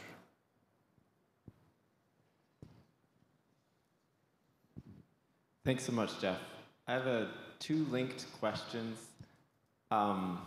You've presented your model as there being one hybrid event, but we know plants within a genus frequently hybridize, potentially over thousands or millions of years. So can you explain why you think there was just one event? And if you think it was one event, do you think it was due to climate or due to humans moving maize up into the Mexicana range? Yeah, so great question. The first, we actually suspect that there may have been admixture with additional teosinte taxa, not just the highland Mexicana, but that as maize spread across the Americas, it probably introgressed with other teosinte. And so if you know anyone at NSF, tell them to fund our project looking into that, because I think that that's likely the case. As far as the Mexicana admixture, the distribution of track lengths along the genome suggests that it was predominantly a single event. That's a dramatic oversimplification for maize in the highlands, where we know gene flow is ongoing today. You can walk out in a field and find F1s or backcross. So we know in the highlands of Mexico, where the populations are sympatric, gene flow is ongoing. But for most of these populations, they exist far, far away from the range of Mexicana. And so I think as maize moved out of the highlands, the ability to exchange genes with Mexicana drops to 0. So we think, while it wasn't a given Tuesday in one person's backyard, it was predominantly a single admixture event over a few hundred years, and then that admixed maize moved out of the highlands. I think did you have a second question that I missed? Oh, yeah, so was the admixture due to climate or to humans? I don't know the answer to that. Definitely humans moved maize into the highlands of Mexico. Why the admixture became beneficial, I'm not sure. There's another sort of intriguing piece of archaeological data that I didn't talk about, is what's referred to as the 4.2 KB event, KBP event, that there was a sort of worldwide drought around 4,200 years ago. And so perhaps that's actually why our colleagues are looking at drought loci and ancestry, that perhaps that drought maybe initiated or made this admixture beneficial. But yeah, the short answer is I don't think we have good enough data to say. Okay, and with that, I think I have to cut off questions. Sorry, John. Let's thank Jeffrey again for that fascinating talk. Oh, and then we have a gift for you. All right, thank you, Jeffrey.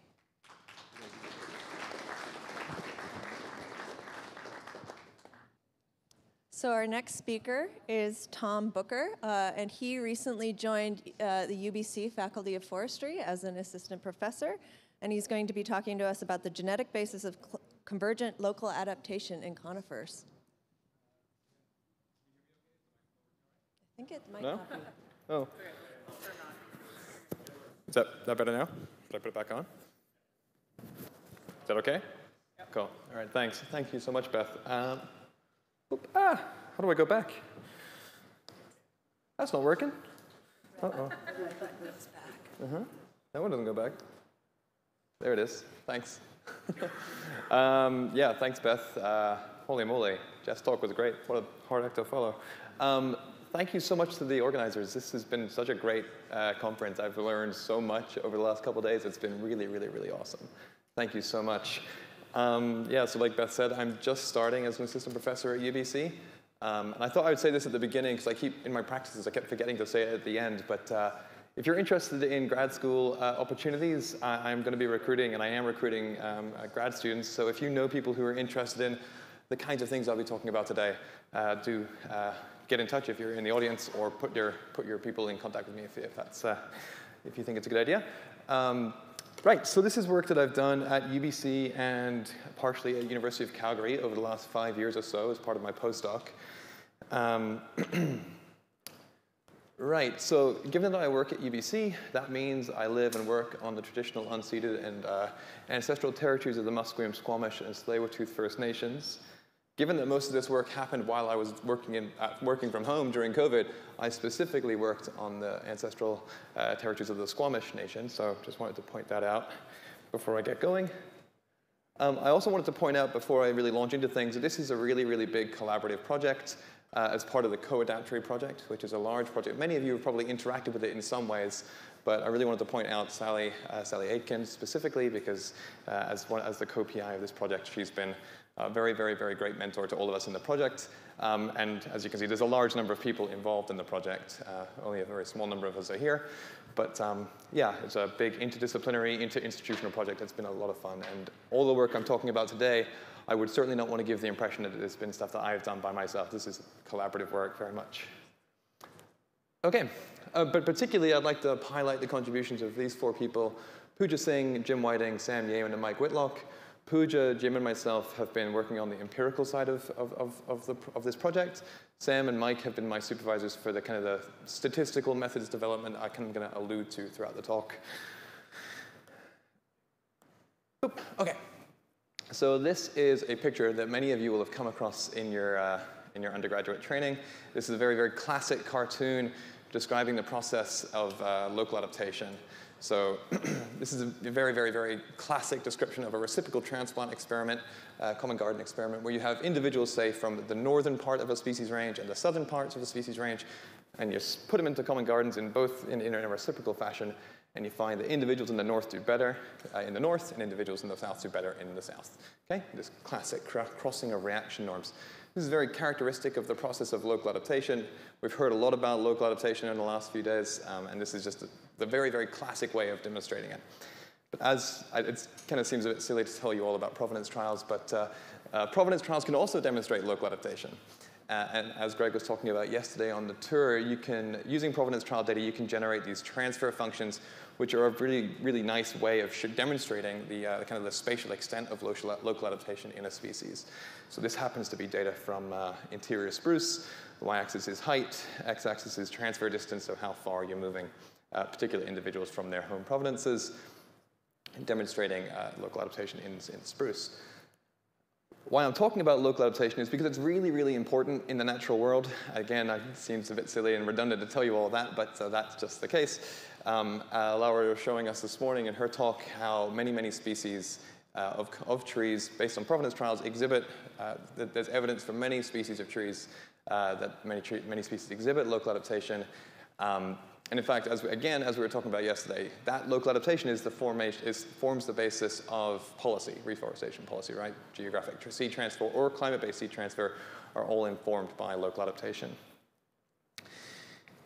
Okay, and so here are two species. Let's say we've got the lodgepole pine and we've got the white Engelmann interior spruce complex. For the purpose of this, I'll just call it the interior spruce. So these two species have large ranges. They both live in northern North America. And they share a common ancestor 120 million years ago, right? So this is very, very, very deep time. They've been separated for an awful long time. But they both inhabit fairly similar ranges. Certainly there's a large portion of their ranges that overlap. And if you look at climatic and kind of environmental variation within that portion of overlap, of course, these things overlap because I've chosen to look at portions of the ranges that overlap, so you can see that, aspects of the environment, latitude or temperature or seasonality kind of overlap in those regions. So for those reasons, and the fact that both of these species happen to exhibit quite strong local adaptation, I think it's reasonable to say that both these species exhibit convergent local adaptation. There is local adaptation in both species. Both species have evolved local adaptation to similar environmental challenges. Okay? So in 2016, this paper that I'm highlighting at the bottom right of these slides, led by Sam Yeaman and Kay Hodgins, asked, if we can identify the genetic basis of local adaptation, do we see, are there commonalities in the basis of local adaptation in these two species, despite the fact that they've been separated for an awful long time? And they found, quite surprisingly at the time, actually, that there is, depending on how you do your analyses, which I'll get into in a bit, there is evidence that of certain genes being in common. The genetic bases of local adaptation for these two species share some genes. So how do you go about identifying the genetic basis of local adaptation? It's actually it's quite complex. There's lots of different ways of going about it. So imagine you've got a situation like this. This is obviously just a cartoon. Imagine we have some species of conifer. It's distributed across the western part of North America. Let's say that the tree's environment it's the shading within these little icons. You've got this kind of latitudinal variation in the environment. How would you go from this kind of situation to identifying the genetic basis of local adaptation? One very, very common and popular method is something called a genotype environment association method. These methods have been alluded to throughout the week, but I like to help everybody understand what I'm thinking about when I'm talking, so I'm going to break it down a little bit. It's a potentially quite a powerful way to identify the genes that contribute to local adaptation. It works a little like this. Imagine we've gone out to this hypothetical population, and we've sampled individuals from different parts of the species range, indicated by the black horizontal bars represent the genome of an individual. And the color of the box that they're in represent the environment that they were sampled from. And so using sequencing techniques, you identify genetic markers, usually SNPs, single nucleotide polymorphisms, and ask, is there an association between the presence of a particular genetic marker and environmental variation? And in this case, this black blob represents a SNP that has a strong correlation with the environment. You could look at another SNP and you might find no association whatsoever. And you basically just march along the genome asking, do we find any markers that have an association with the environment? That's the fundamental basis of the genotype environment association analysis. That is what they're doing. They get quite statistically sophisticated, but at heart, this is the test that they're trying to perform. And so when you do a GEA, you end up with data that looks kind of like this. This is what we call a Manhattan plot. The y-axis is some test statistic. In the case of a GEA, it might be the minus log 10 of a p-value from a correlation test or something like that. And the x-axis is position along a genome. So here we have, high up on the y-axis means genes that have strong evidence of having some correlation with the environment. Points that are low, or so each point belongs to a gene, I should have said. Points that are low down represent no strong evidence. How do you go from this kind of data to identifying the genes that are involved in local adaptation? Well, it's kind of tricky, because these methods have some pretty big issues. The biggest issue, I think, is with these methods is we don't really have a good way of characterizing the statistical null distribution for these. We don't know, OK, on this particular test statistic, if a value of 9, what does that mean? It's 9. It could be minus log 10 p-value of 9. That seems quite striking, but it's kind of hard to interpret it unless we know what the null distribution is, what to expect by chance. And these various factors, population structure, demographic history, and recombination rate variation, can all influence the nature of the null distribution in population genetic genome scans in ways that we can't really characterize very well. So it makes it really, really, really hard to know whether a particular score is high or low. So should we draw our significance threshold and say genes that are above this dotted red line, these are ones that have striking evidence for local adaptation? Should we draw it there or should we draw it there? I don't really know. I don't know the answer. I'm not convinced that many people do. One of the things I really like about that analysis that Yeaman and Hodgins did is because they were leveraging the fact that there is convergent local adaptation in the different conifer species. The fact that you see the same genes popping up in different lineages provides stronger evidence that they are actually doing something rather than they're just some kind of noise from an undescribed null distribution. Boop. Oh, yeah. This is another one, just kind of a silly pop-gen nerdy thing, which is that even if you can characterize the null distribution, there are multiple independent processes in evolution that can lead to similar patterns in data. I mean, that's also another wrinkle to the story. But the Yeaman-Hodgins logic still holds. Oops. OK. So in the co-adaptory project, we've taken the data from interior spruce and lodgepole pine that was analyzed by Sam and Kay, and added in data from western larch, the Douglas-fir, and the jack pine. And so these are really, really quite widely distributed species, as you all know. The data we're generating is quite extensive, at least 35 populations of each species, deep sequencing of lots of different populations. We also have 3 additional European species that we've grabbed from the public record, although I'm not showing their maps just because this is a North American conference. OK. Right, yeah, so we used a technique called pooled exome capture to identify genetic markers in all our different species, the ones that we've added to the existing data sets. And we performed genotype environment association analysis using a method that we developed throughout the co-adaptory project that we call the WISA. And the WISA just happens to be a little bit more powerful than pre-existing methods. OK, so I've talked a little bit about the G in genotype environment association, but I haven't really talked about the E. Of course, you need to think about what aspects of the environment may be important for local adaptation when you're doing these scans. And so you can, using Climate NA or Climate North America or something like that, or WorldClim, you can get a smorgasbord of different climate variables that you could look at. Of course, there's a big correlation structure amongst many of those, and it's kind of hard to know exactly which ones to use. So using the correlation structure, we kind of winnowed it down to a set of 7 variables that we kind of thought would be particularly important for conifers. So for each of these different environmental variables, we perform a genotype environment association for each of the different species. So we end up with data that kind of looks like this. So here's Doug-fir. So we've both got both coastal and interior Doug-fir in our data set. Doug-fir, jack pine, western larch, interior spruce, and lodgepole pine, we can get data that looks kind of like this, right? These different Manhattan plots for all the different species.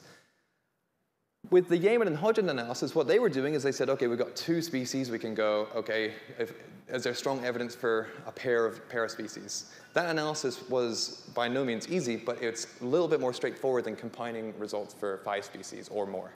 So we developed a method that we call PICMIN, which is the idea of PICMIN is it combines information in a kind of a meta-analysis framework that allows you to pool information from lots of different genome scans. If you're interested in specifically how it works, I'd be more than happy to talk about it. But basically what it allows you to do, it allows you to take several different genome scans and combine them into one.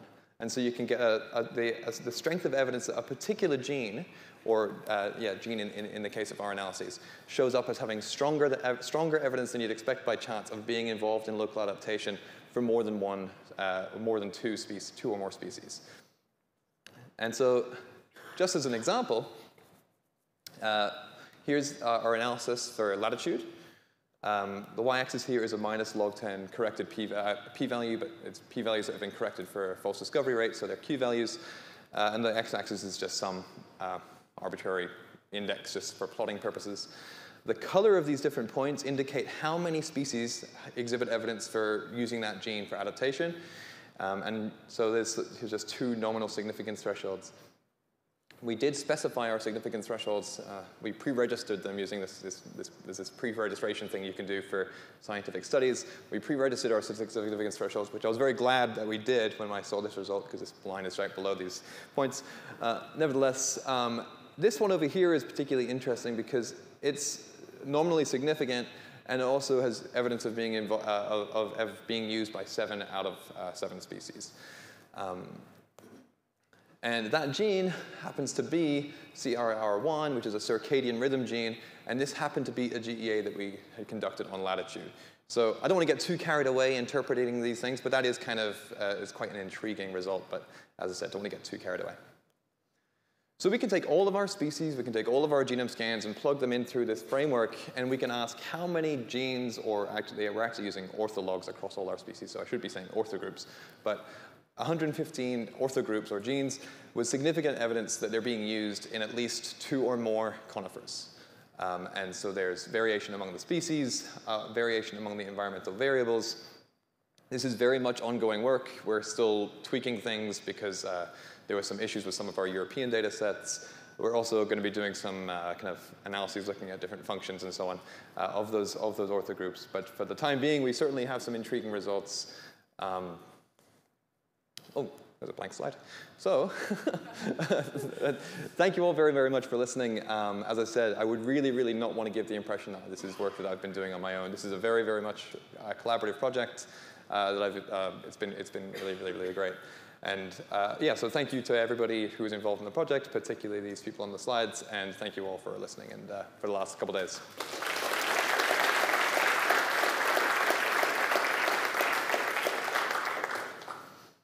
So questions for Tom?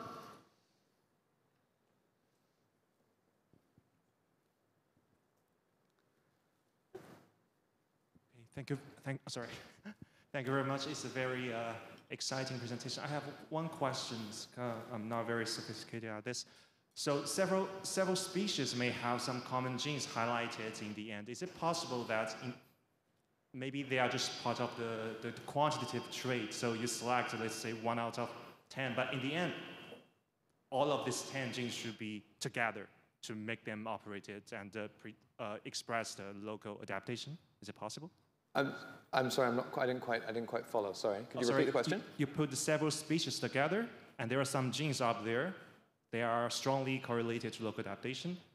But is it possible that it's just overlapped part?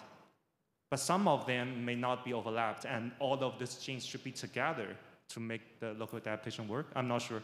Just curious about that. Yeah, I don't know. I mean, I think that, well, that's the idea of this PICMIN method.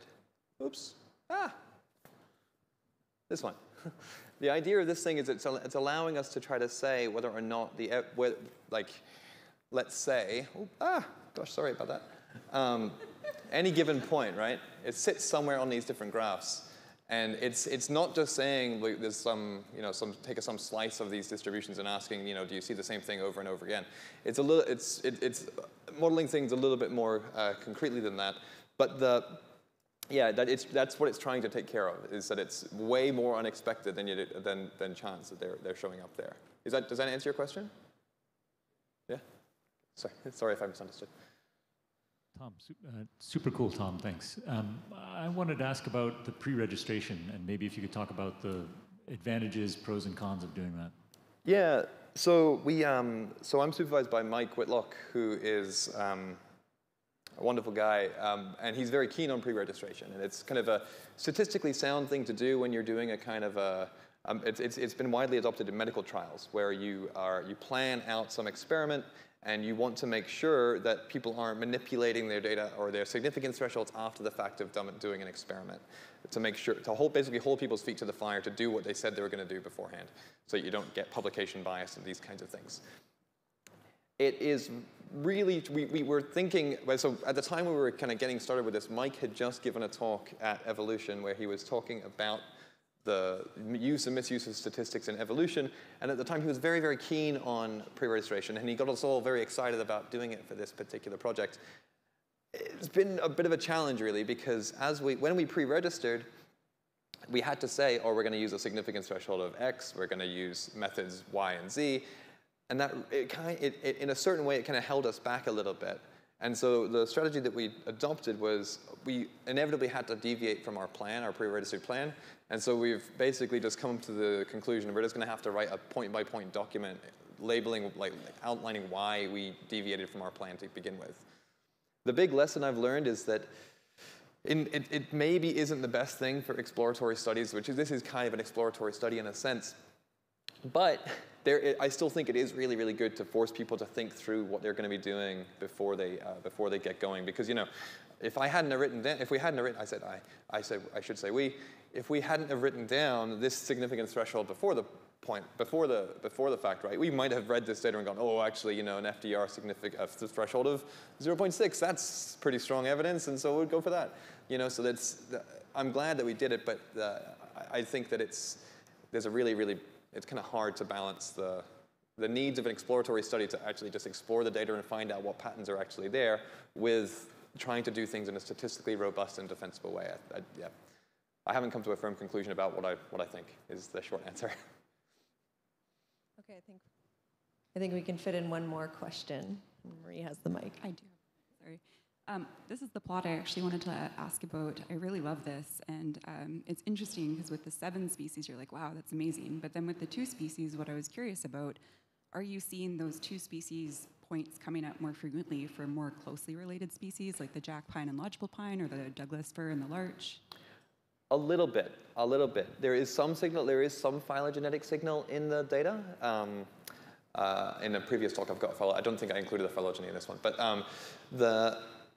certainly, we structured our analysis in such a way that we weren't including things that were too closely related in any given comparison. So it would kind of be silly to include Doug-fir interior and coastal in a comparison because we know that they're sharing genes all the time. So it would be kind of silly to, oh, there's convergent evolution. Well, that's kind of what you'd expect. So we didn't do that. But even if you separate that out, you do see some signal that when you've got an independent analysis that there is some evidence that, say, lodgepole and jack pine are a bit more similar, and Doug-fir interior and coastal are definitely very similar. The western larch and the firs are a little bit more similar as well, but it's not particularly strong. It's not a particularly strong signal. Okay, let's thank Tom one more time.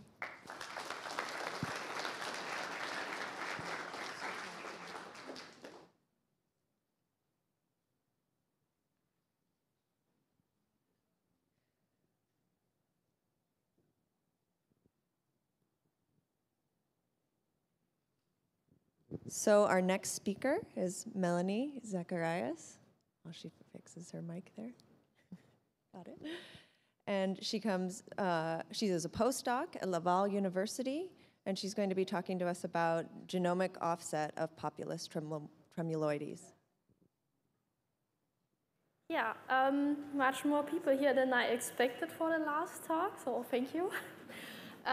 Few words about me. So I did my PhD in Germany on white spruce actually. So I had field work in Alaska. But in January I came to Canada to start my postdoc at the Université Laval. And it's one of the projects I'm working on, which is genomic offset with Populus tremeloides, a keystone species in North America. So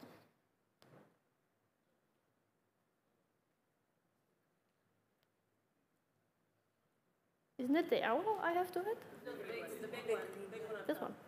Ah, okay, sorry. Okay, so as we all know, the climate is changing, and especially boreal forests run more than the global average. And also the IPCC reported that climate change increased drought-induced tree mortality, as well as forest insect outbreaks and wildfires. And so what do we need to know? We need to know how do trees need to be genetically equipped to cope with the future climate, and how do we get resilient seedlings for planting and reforestation. And to try to answer to some of these questions, I use the model species Aspen. So as you can see on the distribution range on the right, it covers a wide range, has a wide distribution range around North America. But here I have to say that this distribution range only shows like 1/3 what is actually covered in Mexico. So the distribution range is actually bigger in Mexico. But I'm still on the hunt for the shapefile which represents this.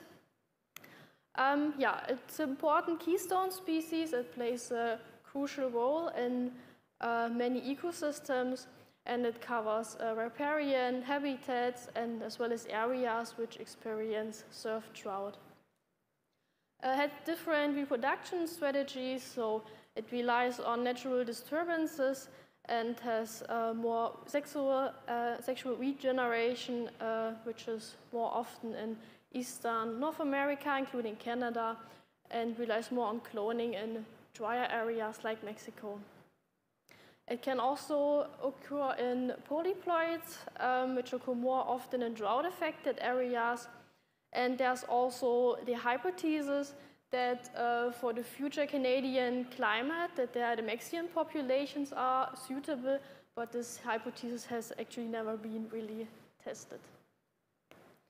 So the questions I wanted to answer are, the aims are, I want to identify environmental variables which drive the genetic clustering, and also predict the potential genetic maladaptation to future environment, which is also called genetic offset or genomic vulnerability or the risk of non-adaptiveness. So choose whatever you want. And we want to know how the Populus tremeloides populations are equipped for future climate conditions. And so to know the relative risk of future maladaptation from the point of today. And when we are doing this, we want to, at the same time, delineate the distribution range in some ecozones or seed zones, which are not yet existent, to have this potential ecozones to harvest seeds for future reforestation programs. How are we doing this? So we are using the program Gradient Force. It was already mentioned a few times during this conference. This is an extension to random forest, so it's a machine learning approach which combines the output of multiple decision trees into a single result. And the advantage is that it has a high accuracy, flexibility, and quite simple. The aim is to identify change points along gradients and model spatial variation. So the initial program was developed by Ellis et al. And it actually was developed to model species composition. But instead of species, Fitzpatrick and Keller, they used loci among genomes. So they used it as a landscape genomic approach using SNPs to model the allele frequency turnovers along environmental gradients. So as you can see on this graph on the right, we have the cumulative importance. So we do not look at the single SNPs, we look at the cumulative importance.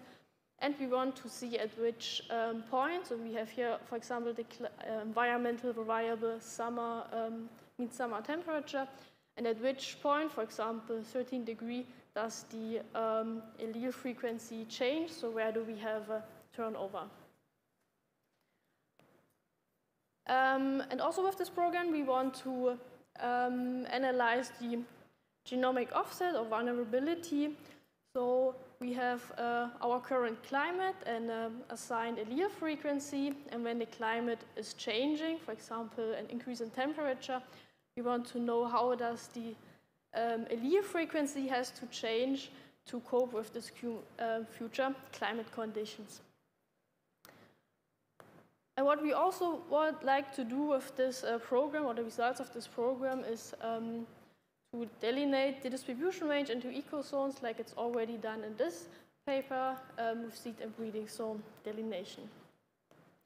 And which data do we use? So I use a data set which was already published in this paper.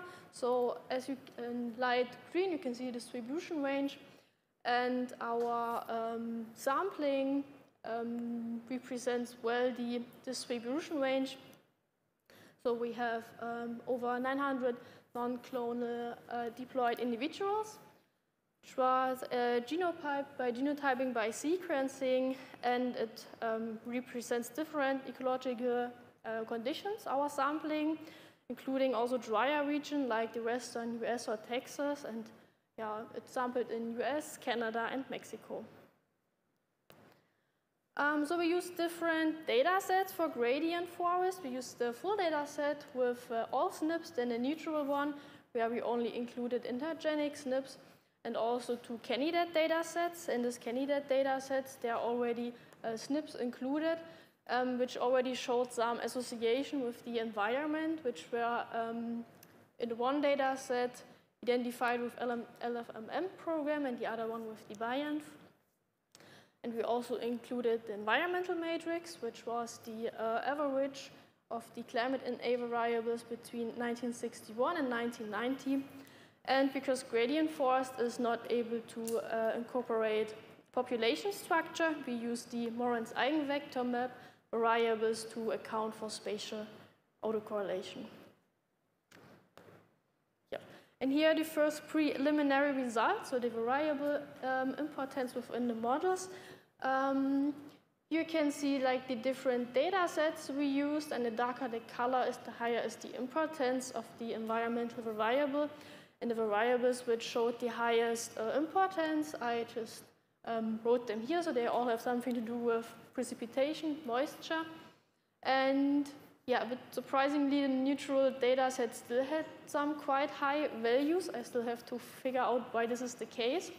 And you can see that the two candidate data sets, where the candidates identified by different programs, that they differ in their variable importance.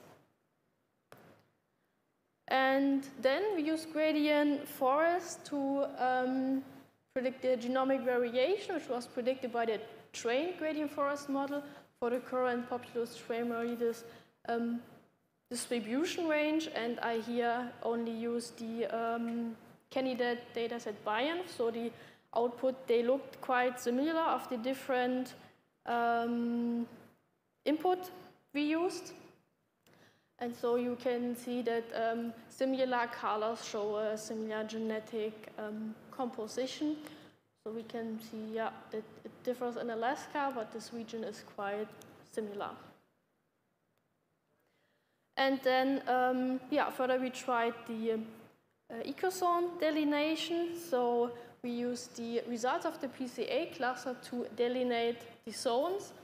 And yeah, here you can see how to choose the clusters. So yeah, which is not, I think, not that easy to identify how many clusters to use. So I guess to use just 1 or 3 clusters would not be good to represent the different environmental conditions the species is experiencing, but also to use too many